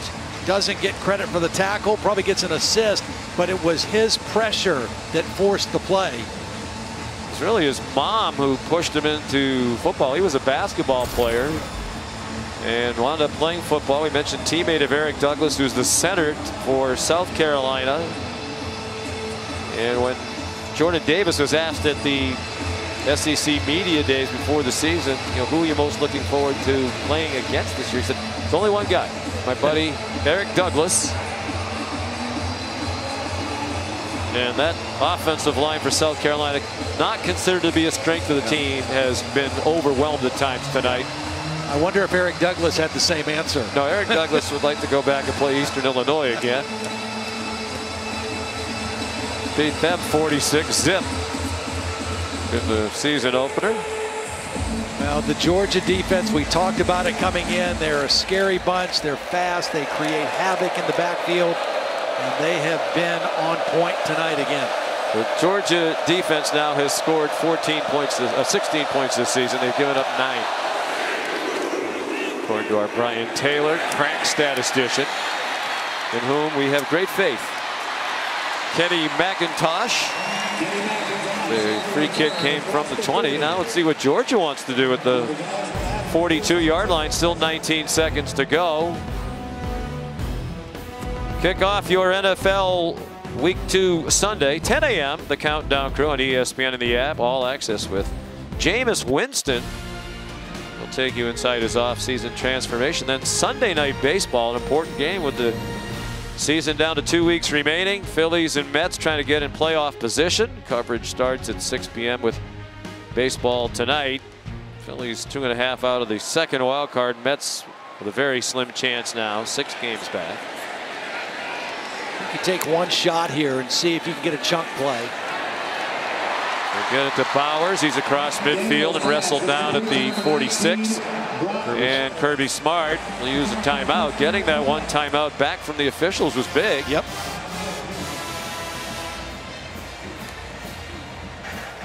One timeout left. Georgia.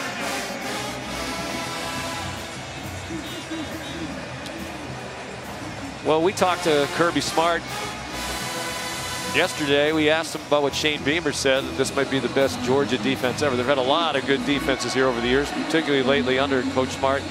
He wasn't ready to go there yet, but he said he thinks they have a chance to be great if they can play well in the back end. Yeah.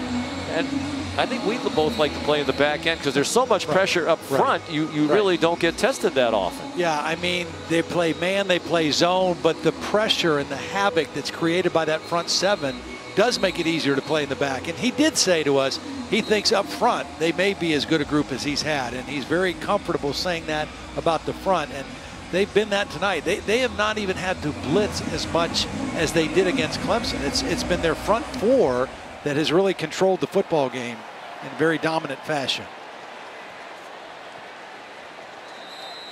16 dropbacks and 10 pressures on the South Carolina quarterbacks. James Cook, the running back.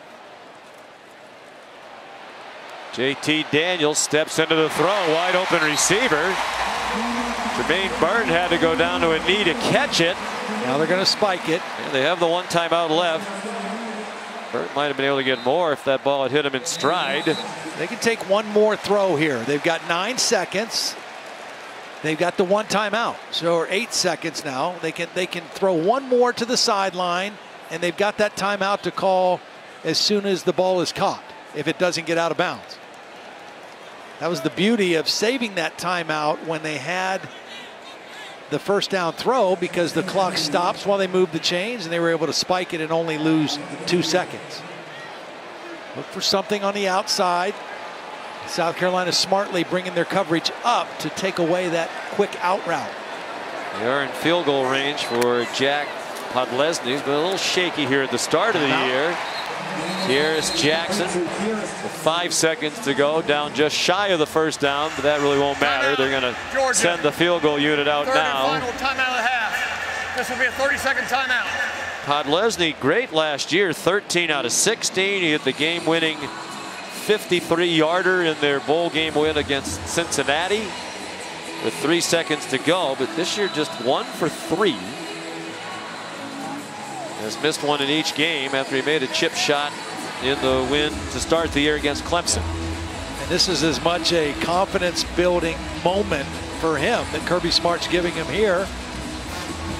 Put points on the board right before the end of the first half. Really well executed by JT Daniels. That 2-minute drive, had the 2 timeouts. He's now 17 of 21, 245 and 2 touchdowns in the first half. Very, very efficient. Made good decisions the whole first half. And a chance if they make the field goal for 5 points that Georgia didn't expect to get. Right. That's right. In the waning moments of this first half. South Carolina is going to get the ball to start the second half. 36-yard try for Podlesny, junior from St. Simon's Island, Georgia. That's more like it. Strong and true. And it takes us to halftime.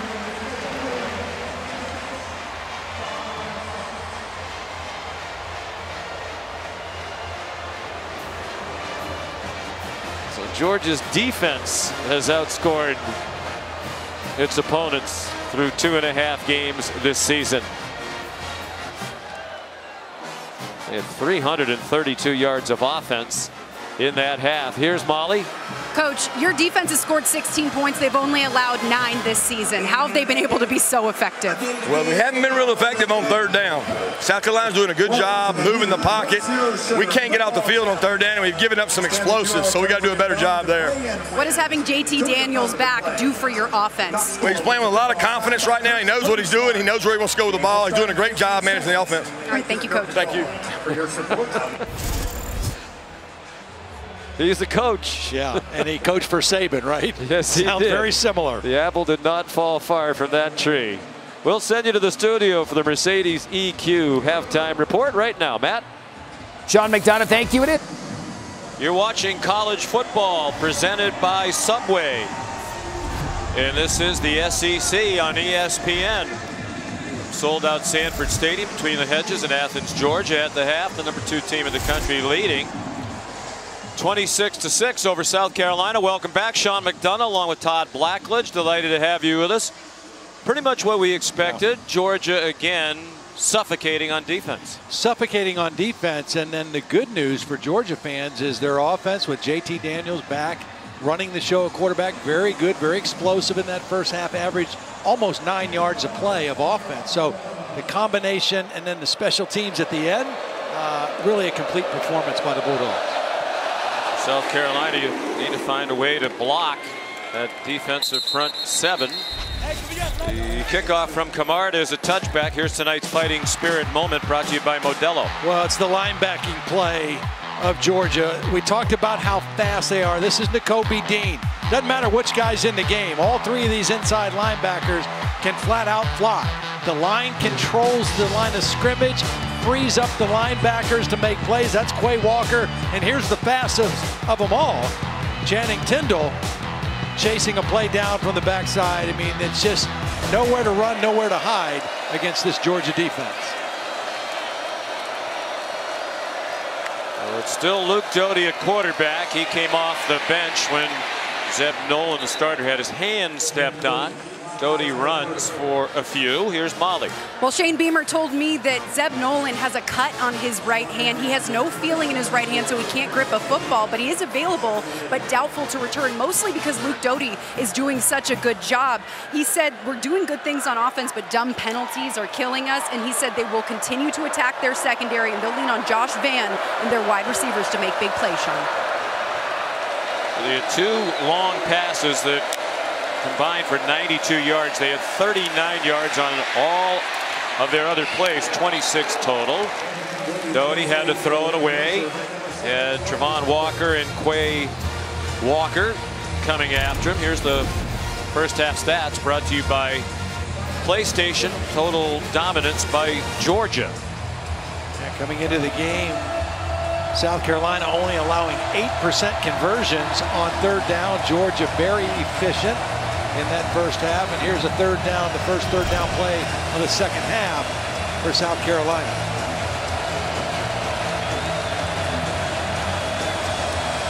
Again, Georgia has not had to blitz on third down because their front 4 has been so effective.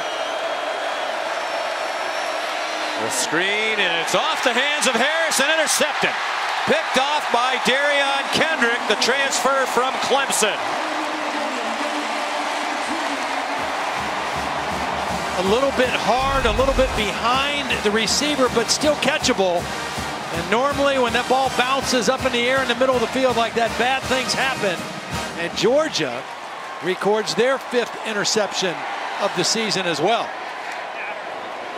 Darion Kendrick, the transfer from Clemson, is a 2-year starter there, began his career at Clemson as a wide receiver. A nice addition to this secondary that lost so many guys to the draft. And he gets to don the Savage pads. He returned it to the 20. Harris made the tackle. End of the first half and the beginning of the third quarter couldn't have gone any worse for Shane Beamer's team. Zamir White, 1st and goal, Georgia. As he ripped it down inside the 5-yard line, they're going to mark it back on the 5, and the Dogs are going to line up quickly.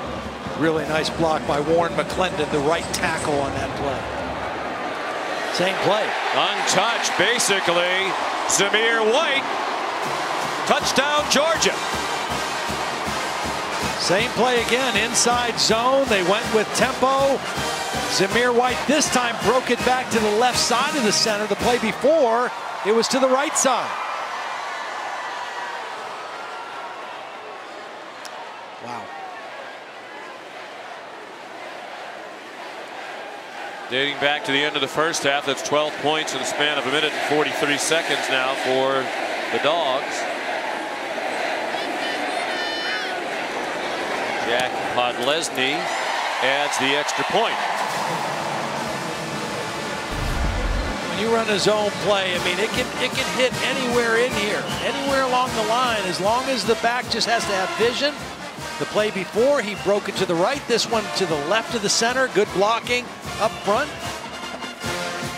And Zamir White gets it into the end zone. This is right at the end of the half. The safety trying to make a play under a minute. Then it goes to an interception on the first possession, a third down play, a tip ball. And Georgia, like a championship caliber team is supposed to do, capitalizes on your mistakes. There was also a field goal in between. Yeah. After the safety in the final seconds of the first half. Shane Beamer's Gamecocks came here 2-0 for the first time since 2017. They're really getting manhandled when they're on offense by this stout, fast, physical Georgia defense, and Coach Beamer knew what he was in for on that side of the ball. Big Camarda kicks off. Another touchback. Extra Yard for Teachers Week is an annual effort led by the College Football Playoff Foundation. It brings college sports together to support and honor great teachers across the country at games and on social media. To learn more about Extra Yard for Teachers, follow at CFP extra yard. Zeb Nolan, the starting quarterback tonight for South Carolina, talked to us the other day about a teacher he had he was particularly fond of. His dad, phys ed teacher at Oconee County High School, just down the street from here in Watkinsville, Georgia. What a job he's done as the football coach here in his 8th season. He built them into a power. Travis Nolan played quarterback at Appalachian State. Luke Doty's pass is incomplete. There's Oconee County High School. He's got a pretty good quarterback coach too, doesn't he? He has Brad Johnson as his quarterback coach. Travis is the head coach. They had a big win, as we mentioned earlier, against Thomasville, 20-6. But Brad Johnson, of course, was a Super Bowl winning quarterback for Coach John Gruden and the Tampa Bay Buccaneers, is the quarterback coach. Yeah. So their sons, they have 2 sons, one each, starting quarterbacks in the SEC. Zeb Nolan starting for South Carolina. That's Kevin Harris up the middle. And Brad Johnson's son, Max, is the starting quarterback at LSU. They have 2 of the 14 starting quarterbacks in the SEC as their offspring. Brad Johnson has another son, Jake, heading to LSU as a very highly recruited tight end.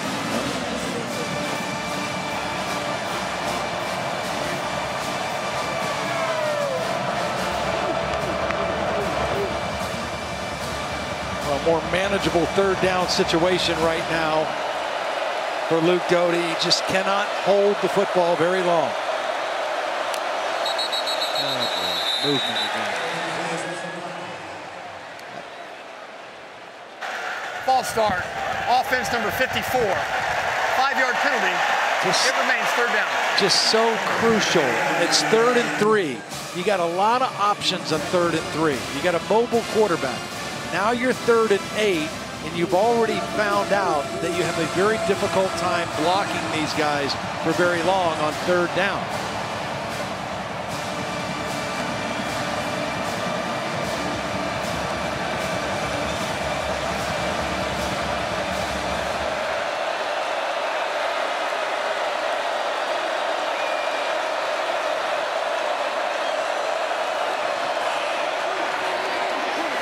Check down on 3rd and 8, and Kevin Harris did not get the first down. It's close, though, Well, isn't he? he might have gotten it. Didn't look like from here that he did. No, he did. Yeah. First down. We Nice. think they still haven't moved the chains. Nice effort by Harris to keep his feet in. Oh, he's out way back. They gave him a very favorable spot. He stepped out about 2 yards short of the 35-yard line. But it'll stand. It's a first down. They'll take it. They need all the help they can get. That's for sure. And Harris gets a couple. I still think the guy that has not touched the ball for South Carolina, I mean, I know that Josh Mann is their deep threat, but Jaheim Bell, number 0, he's a matchup problem. He's a big athletic tight end, has not had a ball thrown his way. I think they got to find a way to get him the football. See if he can make a play in the middle of the field or out in space.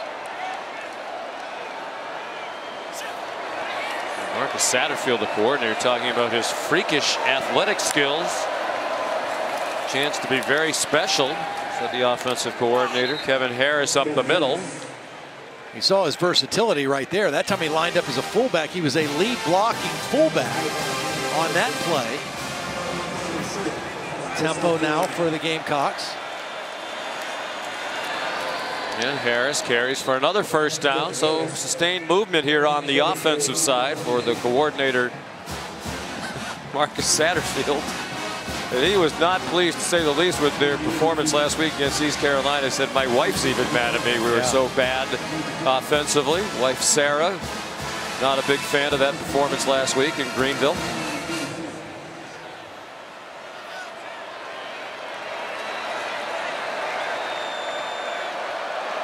Juju McDowell comes in at running back now. He's a freshman. Stays in the block, and it doesn't help. Doty got knocked free from the football. Nolan Smith hit him, and it got picked up by Quay Walker. That pressure leads to a turnover. Justin Turnitine, the left tackle, gets beat by the speed rush. It's just a speed edge rush on the left side of the screen. Doty not able to find it. Ball comes out. The one thing that Georgia had not done yet this year was force a fumble. There's their first one. Football belongs to the Bulldogs.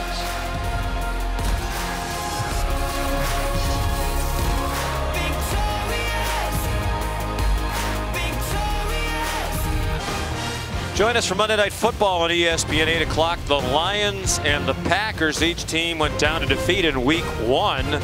Packers shockingly so, they got routed by New Orleans. And over on ESPN2, Peyton and Eli Manning breaking down the game from their unique perspective from the comforts of their respective basements. Their broadcast has X and O analysis, stories, and special guests. And the pass right through the hands of Bowers, who might have been anticipating some contact from the defense. Well, we mentioned, speaking of the Mannings, Peyton and Eli's nephew Arch is here tonight, one of the top quarterback recruits in the country, the son of Cooper and his wife Ellen. And the student section knew Arch was coming. We want Arch. I wonder if the student section knows he's just a junior, that he has another year of high school after this. Yeah, he does look very young, doesn't he? Very athletic, though. Not surprisingly so. His grandfather, the great Archie Manning.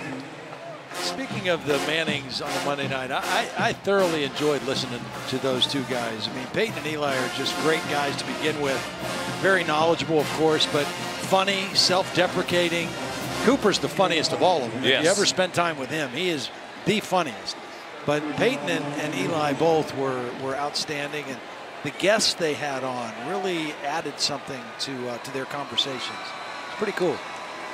But Cooper's Ole Miss, obviously Eli's Ole Miss, Peyton's Tennessee. And Cooper looks very comfortable in that Georgia hat. Good throw by JT Daniels and the catch by Jermaine Burton. Daniels has been very sharp. I mean, he has not looked flustered at all. He's had a good, clean pocket. He's been very decisive where he wants to go with the football. And I like his touch. He has the ability to throw balls over linebackers, into crossing routes. I just think he has excellent timing and touch when he throws a football. National High School Player of the Year. Designated by Gatorade, coming out of Mater Dei in Southern California. On target again there. And some nice run after the catch by Marcus Rosemead Jack Saint. Broke his leg while scoring a touchdown last year against Florida. I think Peyton and Eli are going to talk about Cooper in that Georgia hat. You think? I do think so. Because they never miss a chance to jab each other. Yeah. Well, Kendall Milton, the ball carrier, got hit hard by Jalen Foster. That Georgia hat looks better on Cooper's head than the Ravens helmet looked on Peyton's head. It wasn't big enough, as Eli pointed out on the show. Near. That hat fits. I mean, it's a good-looking hat. Milton trying to get outside. And not only really the first family of football in the United States, you have to think. Right. I don't know who you're going to put up against them, but just as nice. I mean, they're just so thoroughly nice and thoughtful and friendly and smart Defense and decent. Number 7. Well, that comes from Archie and Olivia. They're two of the all-time great people that are around.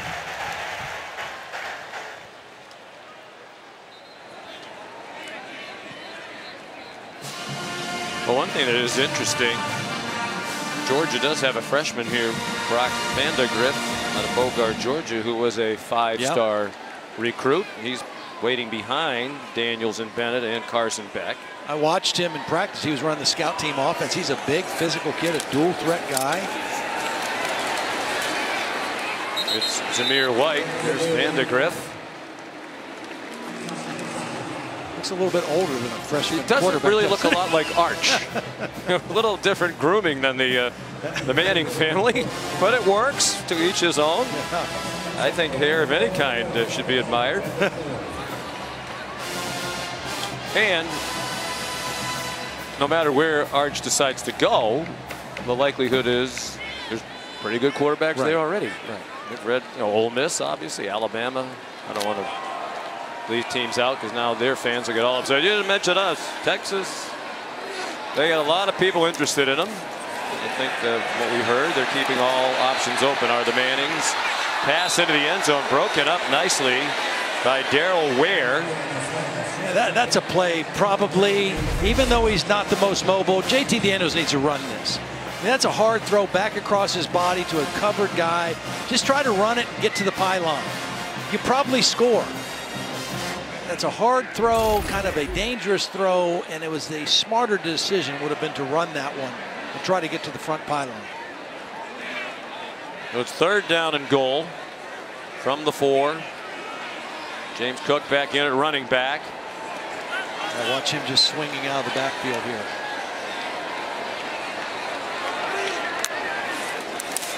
Jalen Johnson went in motion to the left, and there is Cook out of the backfield for his 2nd touchdown of the night. 1 rushing and now 1 receiving.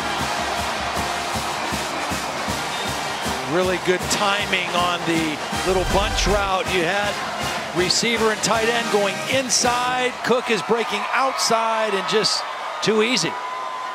My guess is that Cooper and Ellen will applaud as politely at every school at which they're hosted on Arch's other recruiting visits. Because everybody is after it. So, and they're, as we said, unfailingly thoughtful and polite. So he'll have a nice hat collection at home at the end of this tour, is what you're saying. Yes, he will. 40-6, Georgia. They're putting on a nice show for the Mannings here tonight.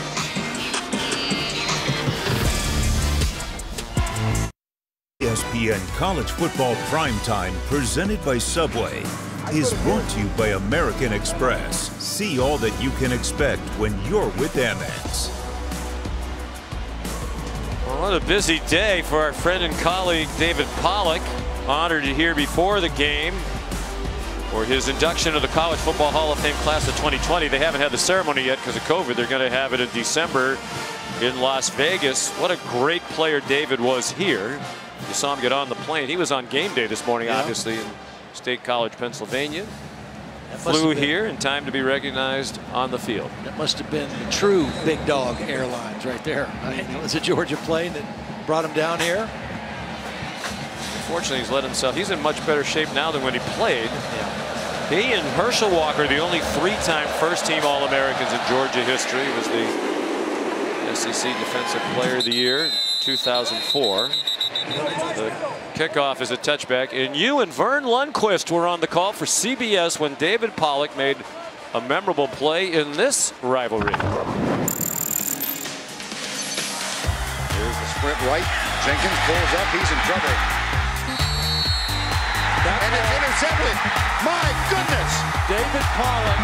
It was stole the ball. Yes. He's only thinking deflection, just trying to knock the pass down. But on the way down, he said, wait a minute. I can catch this ball. Yeah, that's one of those plays I'll never forget. It was as fine of an individual play as I've ever seen.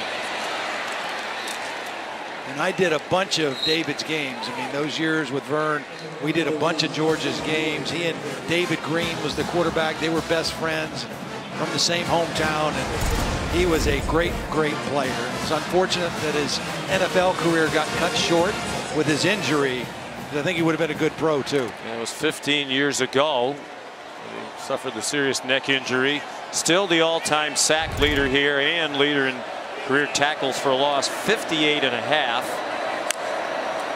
He'll take his rightful place in the College Football Hall of Fame December 7th in Las Vegas. They will induct both the 2020 and 2021 classes. This is worth a second look. We've both seen a lot of football. I don't think I've ever seen that. No. You know, and I brought his name up in our game last week when we had Michigan, and we were talking about Aiden Hutchinson, their outstanding edge rusher. The thing I loved about David Pollock as a player is he had a motor.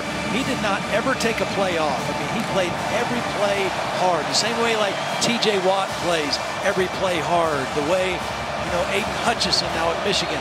Every play, you have to account for him. As you saw, that was the only touchdown of that game. Look out, Doty taken down, but they grabbed his face mask. Quay Walker all set for another Georgia sack, but he inadvertently grabbed Luke Doty by the headgear. Defense number 7. I don't understand. 15-yard penalty from the previous spot. Automatic first down. I don't understand the pass protection communication. I mean, here's the penalty, the face mask, okay? So they get a break. But this is an untouched guy, and he's going to come right in this hole. Watch number 54, Javon Gwynn. I mean, he just runs by him and puts a hand on him. That's not going to stop anybody. And it's not like they're overload blitzing. Again, that's 4 people rushing against 5 blockers, and they are getting home anytime they want. Greg Atkins is their offensive line coach. He's new to the staff.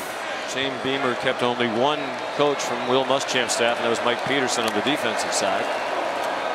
He's a longtime offensive line coach, very highly regarded. Long throw too far in front of Jalen Brooks, and it'll be 2nd and 10. Well, guys, Quay Walker with that face mask penalty, he was already hearing it from his defense on the sideline. They're giving him a hard time for not returning that fumble for a touchdown. His D-line coach, Craig Scott, ran over and said, I can outrun you. I'm an old man. This defense is hungry for more points. David Pollock would be really proud of that kind of attitude.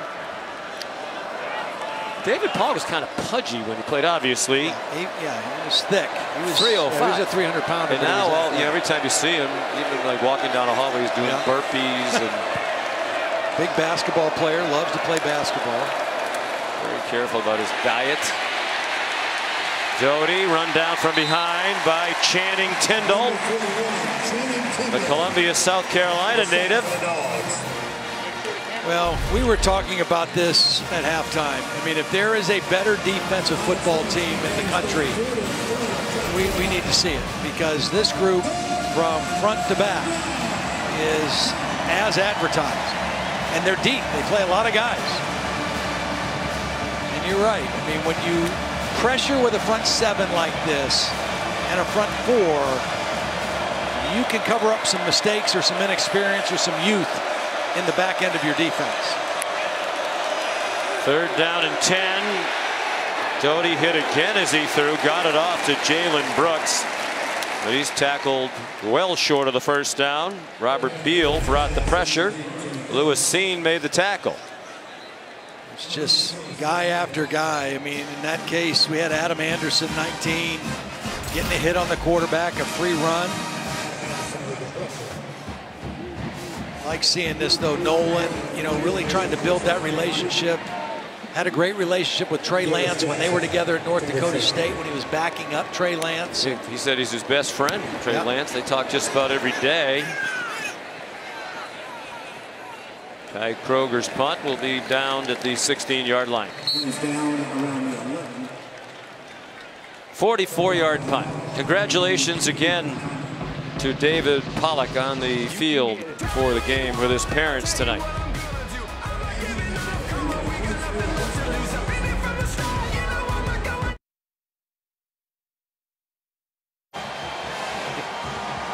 That is not Arch Manning. That's a Georgia fan who wants Arch Manning, the junior from New Orleans, to come here to Georgia and play quarterback. There's Arch back in his seat, right of your picture. Made his junior season debut last night for Isidore Newman High School. They won 28-0 over Vanderbilt Catholic. He went 19 for 34 with 3 touchdowns. He also ran for 50. Kenny McIntosh, the ball carrier. He has been quoted as saying that he plans to visit Georgia, Alabama, Texas, Ole Miss, and Clemson at some point this year. Yeah, and these are all, the difference between an official visit, which you can't take as a junior, and an unofficial visit means you pay for your own travel. Once you're on campus, they can show you around, talk to you, visit with you, and everything like that. But these are unofficial visits right now that he's making to these places. And interested to know if he will visit LSU as well, his home state. Kendall Milton carries for a 1st down and much more, out of bounds at the 34-yard line. 22-yard run for Milton, sophomore from Fresno, California, on the all-freshman team in the SEC a year ago. When we talked to Todd Monken, he said, offensively, the least of our worries is the running back position. We feel like we have good depth there. We can rotate a lot of guys. We got a couple downhill runners. We got a couple guys that are better in space and out of the backfield. And we're seeing a little bit of all of them. Well, he's a fun guy to talk to, Todd Monken. Kenny McIntosh out near midfield. And I would think Coach Monk and Kirby Smart have to be pleased with this offensive performance tonight against the defense they have a lot of respect for. Yep, they did. They knew that it was a talented front seven. They had not run the football particularly well the first 2 games. They're running it well tonight. 146 yards, 439 total yards. So it's the combination run pass, the decision making and accuracy of JT Daniels. And again, you think, what is this Georgia team going to look like in a few weeks if they get George Pickens back, if they get Blaylock back, if they get Kearis Jackson 100%, Darnell Washington. I mean, this potentially is a really interesting team. 5-yard penalty. First down. Pickens, Blaylock, Washington, not dressed tonight. Blaylock closer than Pickens, we believe, to returning, but they hope to have all of them back this year. Well, it has been good seeing Kearis Jackson. I mean, he's been returning punts, but these are the first offensive snaps he's gotten in the game tonight. A couple catches.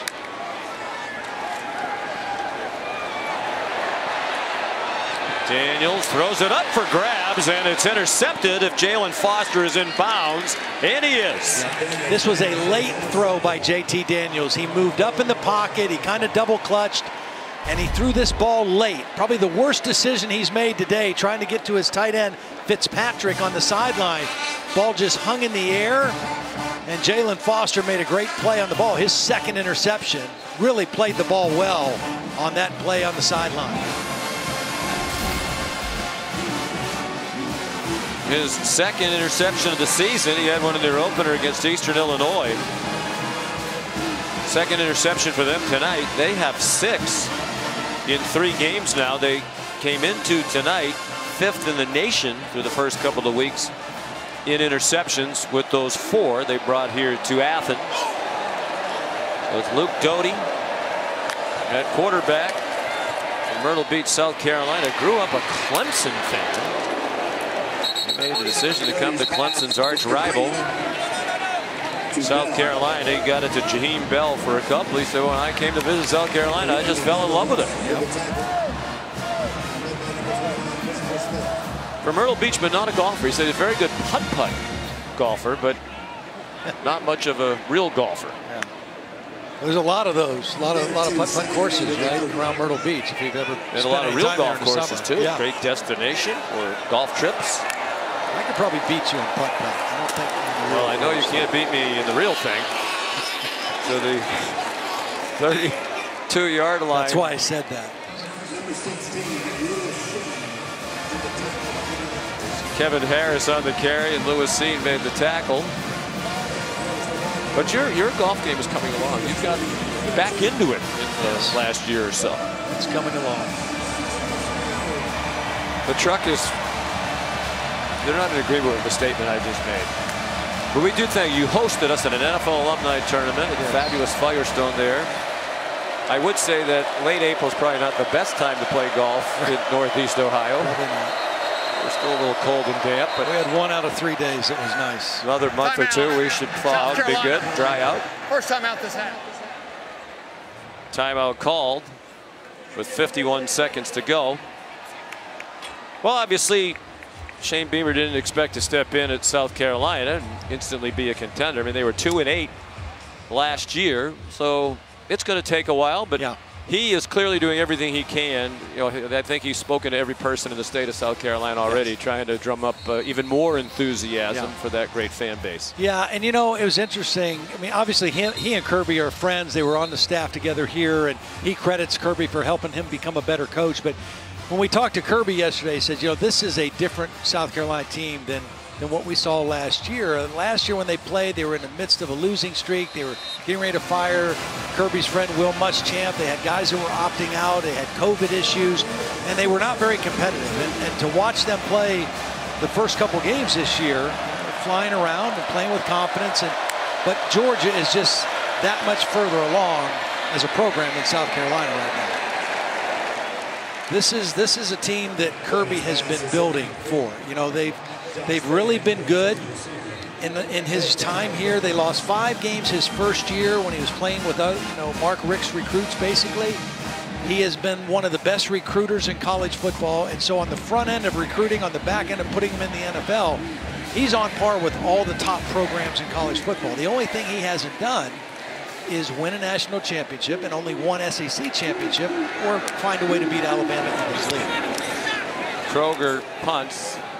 They'll go out of bounds. Don't you think that's because the offense is lagged behind? I mean, the other competitive teams to be in the college football playoff, Alabama, Clemson, Ohio State, Oklahoma, all those teams have been better over these last 5 years than Georgia on offense.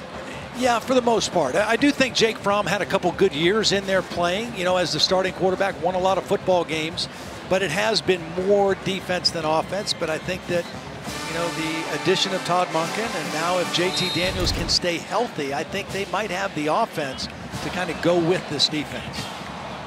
Now the point should be made. We're in the final minute of the third quarter. This is year 2 for Todd Monken. Yep. But last year he arrived and COVID arrived, and you know there's no spring practice, there's limited summer practice, you can't meet with the players. Very hard to put in a new offense under those circumstances, and he said it's night and day here in year 2 with the players understanding. Todd's still a little fired up even with a 34-point lead. Very animated coach in practice. Has NFL background and college background and family background. Yeah. His cousin is Jeff, the head coach at Army. They're from a coaching family. What did he tell us? He said his dad, Todd told us this, my dad and 4 of his brothers are all in the Illinois High School Coaches Hall of Fame. Yeah. It's pretty impressive. That takes us to the end of the third quarter. Georgia outscored Carolina in that quarters 14-0. And it's 40-6 for the #2 team in the country as we head to the fourth in Athens.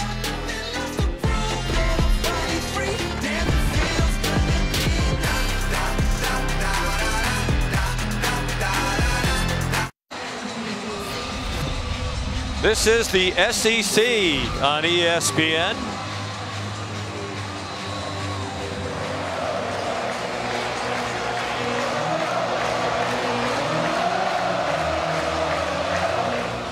Talking, Todd, about how well Georgia has recruited. This scene is one of the reasons why.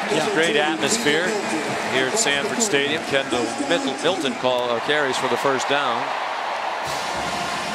Yeah, this is one of the great places to come to a game. I mean, I love when stadiums are located in the center of campus. You know, it's kind of right in the hub of everything that goes on. It's a beautiful campus, nice downtown, and obviously a passionate fan base that stretches all the way across a very good football playing state. And recruiting at Georgia, there's so many really good football players in state to start with. Kendall Milton, the ball carrier again. But don't you think if you're going to be one of those teams, you just showed the graphic, that's going to compete to be in the college football playoff, you have to recruit nationally? Oh, you do. Even absolutely. though there's great talent around absolutely here. You do. They went to California for Milton and for Brock Bowers, and they hope to go to Louisiana for that young man, Arch Manning. You know, the best teams are getting players from all over the country. Yep, you definitely have to.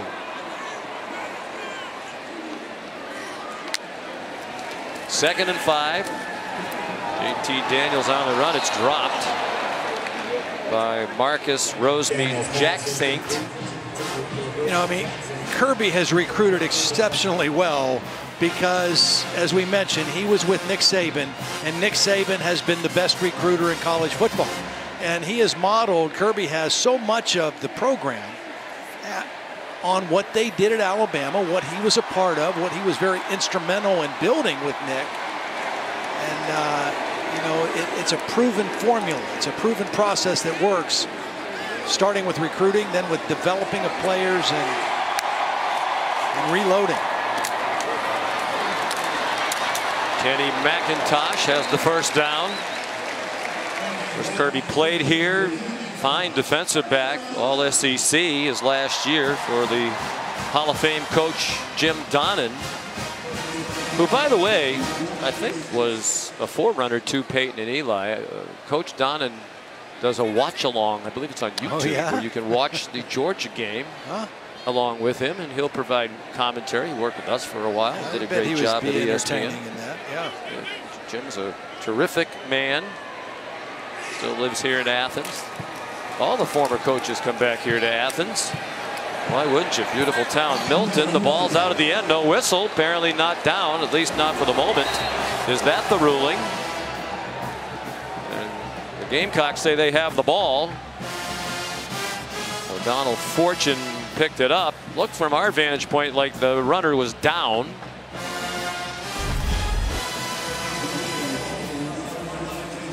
Milton still has it there. Yeah, the knee's down, I think, before the ball comes out. It's coming out, but knee on the ground there. Knees on the ground. Yeah, I think this is likely to be overturned. R.J. Roderick ripped it out. We'll tell you what they decided when we come back.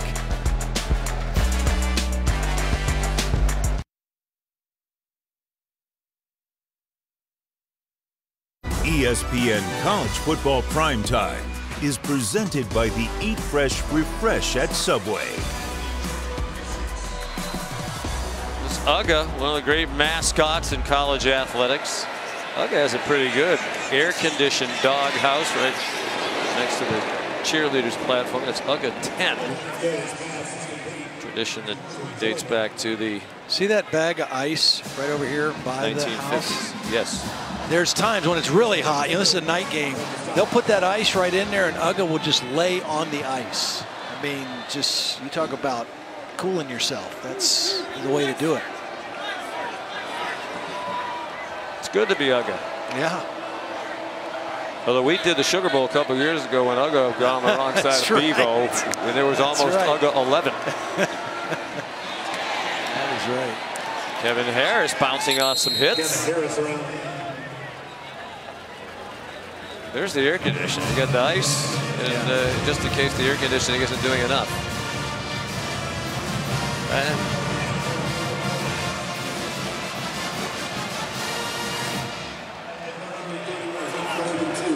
Third down and 2 here for South Carolina.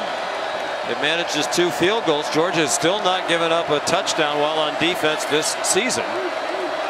Through 2 full games and 3 quarters plus of this one.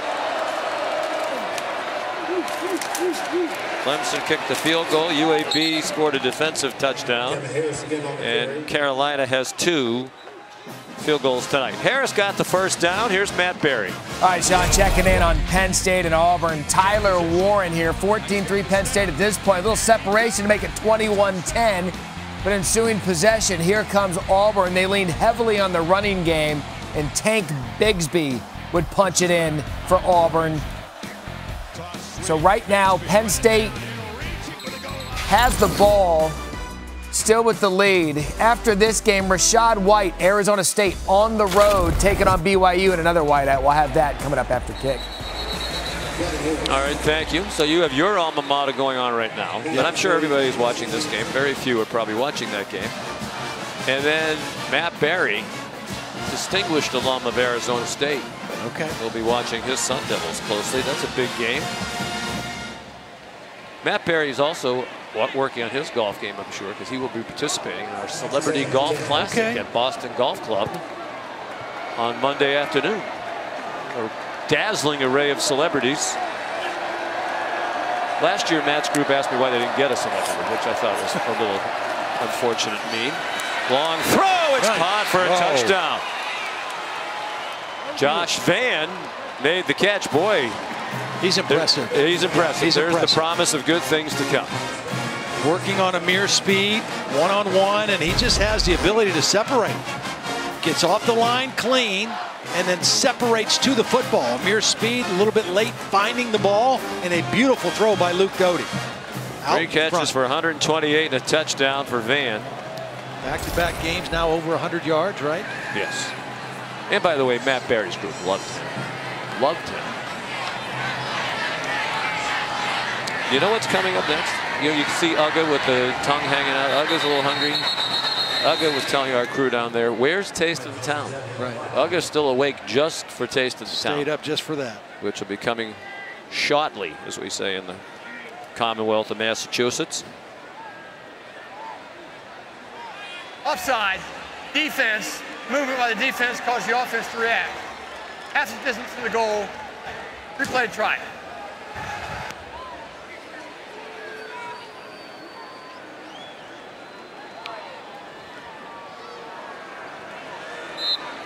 And, you know, we mentioned a lot of people, that competitive game, Penn State are watching that, but this thing has reasons why some may stick with us.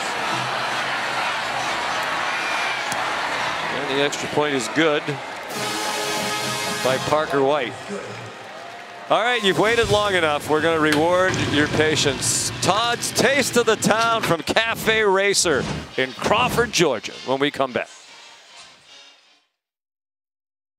Oglethorpe County at a place called the Cafe Racer. Amazing biscuit breakfast sandwiches. I have 3 of them here.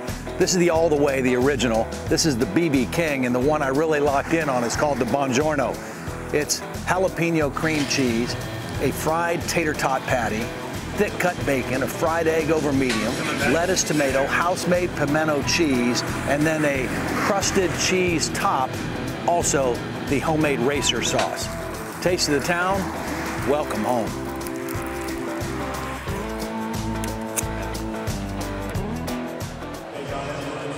Did you bring Uga some food? Cafe Racer? You know what, though? At Cafe Racer, they have a little cup with chopped up pieces of bacon to give dogs that come. There's a lot of dogs that you can people bring their dogs. People bring their dogs to Cafe Racer. There's nowhere to sit in the restaurant. You either sit in your car or on lawn chairs, whatever. It's a very cool place that Chris Hart and his wife Gabby have going. Opened in 2018. Kickoff return, brought back to the 16-yard line. You're trying really hard with that outfit. What was with the outfit? It's my work shirt. It's my Taste of the Town work shirt. And I had to work. I mean, the breakfast sandwiches and also the donuts. And I said I was going to bring some donuts for you and Molly. I'm trying to suck in the gut as we speak. There's like 9 different choices. They're here. all good. They're all good. This one looks good. So Chris, he makes them with potato flour. He kind of found that flavor and that taste in Portland, Maine. Wanted to bring it back to this part of the country, and they are for real. They're Portland, Maine's spectacular. known for their potato flour donuts. What's in the Racer sauce? It's kind of a secret recipe, kind of a regular remoulade sauce. It's kind of spicy, you know, but the sandwiches are really fantastic. And, you know, the biscuits are homemade. Well, if their sandwiches are fantastic, where's the sandwiches? Well, I ate those. I just brought Seems you like bad form to eat on TV. Yeah, well. I am. I'm going to, because it would be rude. Yeah. Where does the name Cafe Racer come from? Do we know? Yeah, so they have those dogs race while they're there? No, so Chris Hart, the owner, in addition to being a barista, in addition to being a bartender before he opened this place, also worked at a motorcycle shop. And the Cafe Racer is a vintage kind of race motorcycle back in the day. So their logo on the building, is which one is this? I don't know. I mean, I don't know what the flavors are. I mean, I thought we were doing intermittent fasting. Yeah, well, apparently that involves Saturdays, eating at game days 10:15. I take off. Saturdays are my cheat day for intermittent fasting. It's delicious. I just eat whenever and whatever on Saturday. Glad you like it. I'll go with you next week. Okay. Since you didn't bring any sandwiches back. Stetson Bennett back in. At quarterback, he made a brief appearance in the first half after J.T. Daniels led him on 2 touchdown drives. Bennett for an interception. Has not returned until right now. He throws one up for grabs. A little hand fighting intended for Justin Robinson. And it's incomplete. Ball hung in the air. Both guys had a shot at it. Neither one able to come down with it. That's one of those plays you give your receiver a chance to go up and make a play. Typically, offensive guys are a little bit better at going after a jump ball than a defensive guy. But Robinson not able to come down with the catch. I have a dilemma now. I want to finish this donut because it really is really, really good. Yeah. Shout out to Portland, Maine for their major contribution. Great New England state. But it would be, I can't do it. Save it for next time. Kendall Milton got banged by Damani Staley. Big hit. Lots of solid physical football on both sides tonight. You know what I like about that play and that hit? And you can see Shane Beamer applauding Staley. No quit in this South Carolina team. Clearly outplayed, clearly outmanned. But here with 8:51 on a third down play, great effort, great physicality. They can build on that. You know, South Carolina and Shane Beamer can build on that. Jake Camarda, terrific punter. And a whistle before he punts on 4th and 2. By the way, his career punting average is 45.4 entering tonight. The all-time record. Ball start, offense number 17, 5-yard penalty. It remains 4th down. Jake's is 45.5 entering tonight. The career record at Georgia is 45.4. Wow. From the great Drew Butler, Ray Guy Award winner back in 2009. Camarda has a chance to leave as the all-time leader in Georgia history in career punt average. Because Drew Butler's dad, Kevin Butler, the only place kicker in the College Football Hall of Fame. He kicked here at Georgia as an All-American. Kicked a 60-yard field goal. That's still the school record. Josh Vann, a fair catch. Time to eat the donuts as we go to a break with 8:17 to go. Oh, here's a look inside. Sometimes you don't want to know, but so far this looks okay.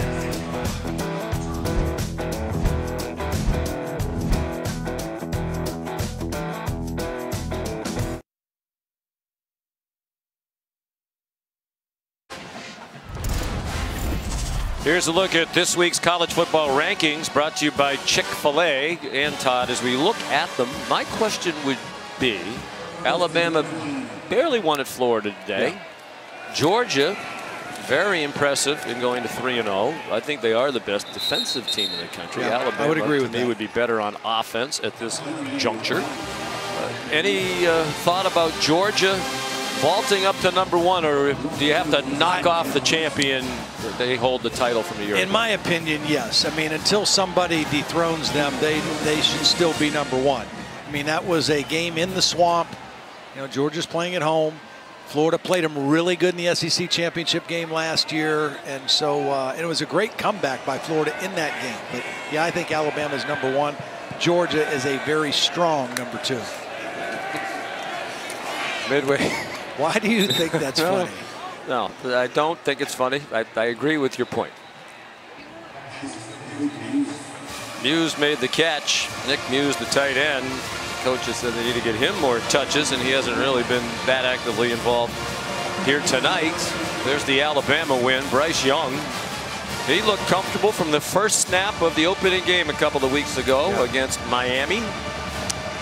Tell you what, Emory Jones played well in that game too. There was some question whether he would be the guy the whole game, if they would go to Richardson, and Emory Jones played the whole game, and he did a lot of really good things in that game.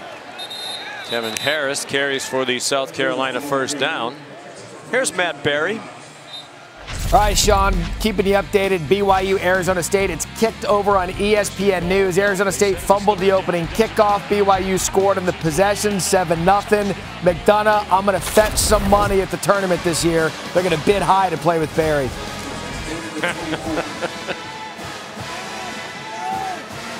Matt's always a very popular celebrity. I bet. But I do not think at our auction that he will be bid on the highest. We have Charles Barkley,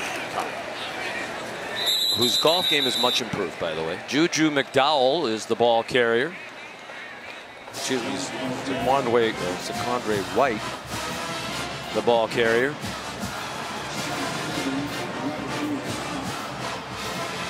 Six minutes to go. There's Matt Luke on the sideline. Offensive line coach, former head coach at Ole Miss, and that's a great guy to have on your staff. Yes. He really knows how to coach the offensive line.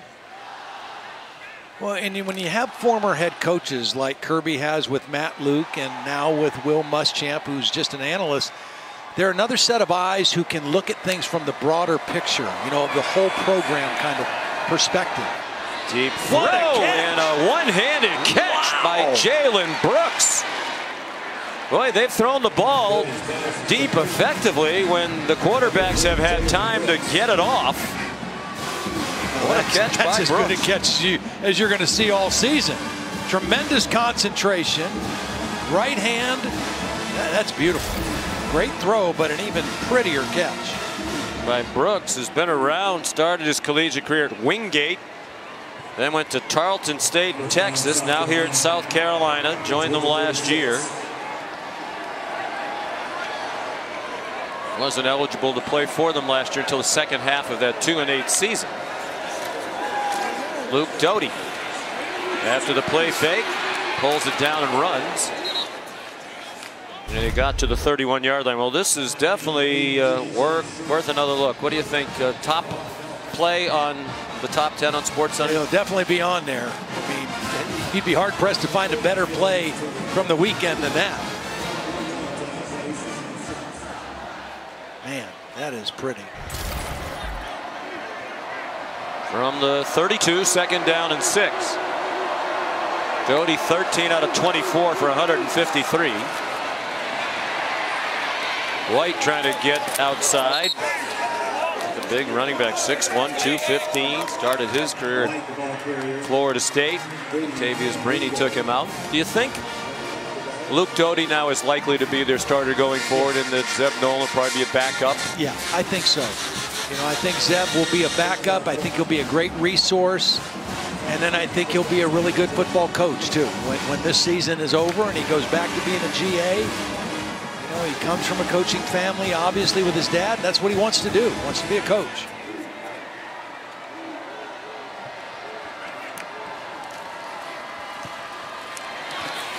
White rips through a hole. Got hit hard, but stayed on his feet. Made it to the 10. It was Dan Jackson, backup safety out of Gainesville, Georgia, who delivered a pretty sturdy hit. A lot of backups in the game right now for Georgia's defense. But again, credit South Carolina for not quitting, not letting down on their effort. They did score the first offensive touchdown against the Georgia regular defense earlier in this quarter. Kirby trying to get the same kind of productivity out of some backups.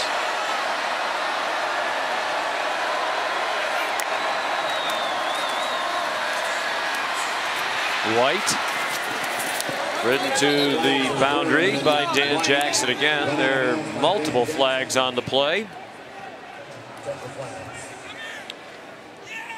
You mentioned having other head coaches on the staff. Will Muschamp in the background, and Kirby said that. You know, he's a great guy to talk to about how should I handle this disciplinary situation. Right. Are we practicing too hard, too long? Holding, offense number 55. 10-yard penalty from the previous spot. Repeat first down.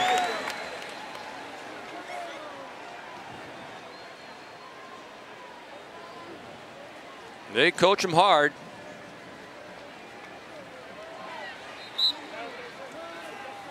You know, it'll be interesting to see, and, you know, not sure how soon we'll go off the air here, but I bet there's a lot of those South Carolina players that are going to make a beeline to see Will Muschamp and give him a hug after the game. He recruited all these guys and gave them an opportunity. Well-respected guy in the football community. Well, just the old story, didn't win enough games. That's right. Terrific guy, obviously. Great background, particularly on the defensive side of the ball. But you have to win 2 games under 500.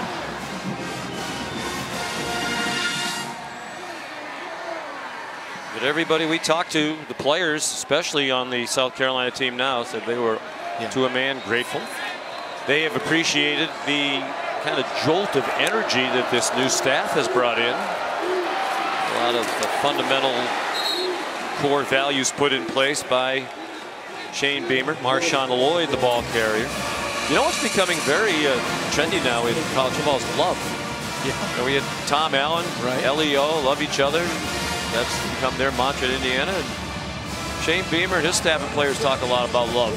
Yep. And to just build unity and chemistry throughout every rung of this organization. Yeah. We talk about other things too. Competing, we love each other. We love each other. That's a big part of our team. Wonderful pals. Trying to get outside Marshawn Lloyd. Josh Hoffman, our producer, has strong like for you. Me, not so much. But here are the other things that they're preaching. Gratitude, you know, be grateful to have the chance to play positive, play college football and be positive about it. I want you to be tough, hardworking, competitive, close. Where you go down there, you see those reminders. Tell you what, there's nobody better. You and I both agree. In all the years we've done this, nobody we enjoy more, respect more than Frank Beamer. Yep. First class all the way. Shane said he got a little choked up when after the win last week, he saw Frank Beamer was a little choked up himself. Great family. Shane's a terrific guy, just like his dad, but work to do in this program as he tries to build it back up.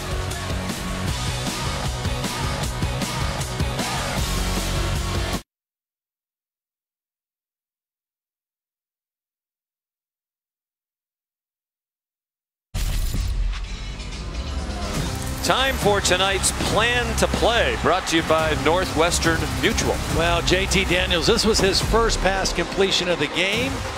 It is tight end, beautiful touch throw over the linebacker, and he's just been sharp all day. Watch him hold the safety with his eyes on this one. He knows he has the deep post, going to the seam, and then a beautifully delivered football for the touchdown for JT Daniels. 23 of 31, 303 yards, and the touchdown. Did have the one interception. Luke Doty to the end zone, trying to get it to Nick Muse, the tight end. Fifth-year senior started his career, William and Mary. Muse had a huge game against Georgia last year, and they lost to the Dogs in Columbia. He catches 131 and a touchdown. Pretty good coverage, right in position there to knock that football away. Latavius Freeney. Just close friends and loved ones still here at Sanford Stadium, but those who remain are having a good time.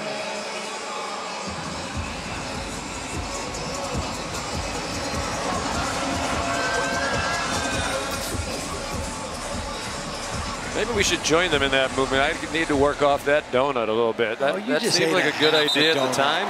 You ate half a donut. You didn't even eat the whole thing. And you want to go with me to Taste of the Town? Yeah, I want to be your nutrition advisor.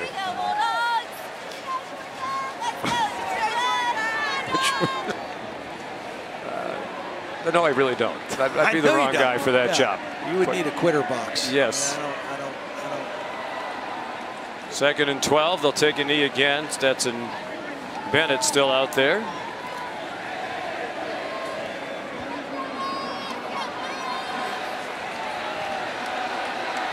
So Georgia will go to 3-0. They'll be at Vanderbilt next week.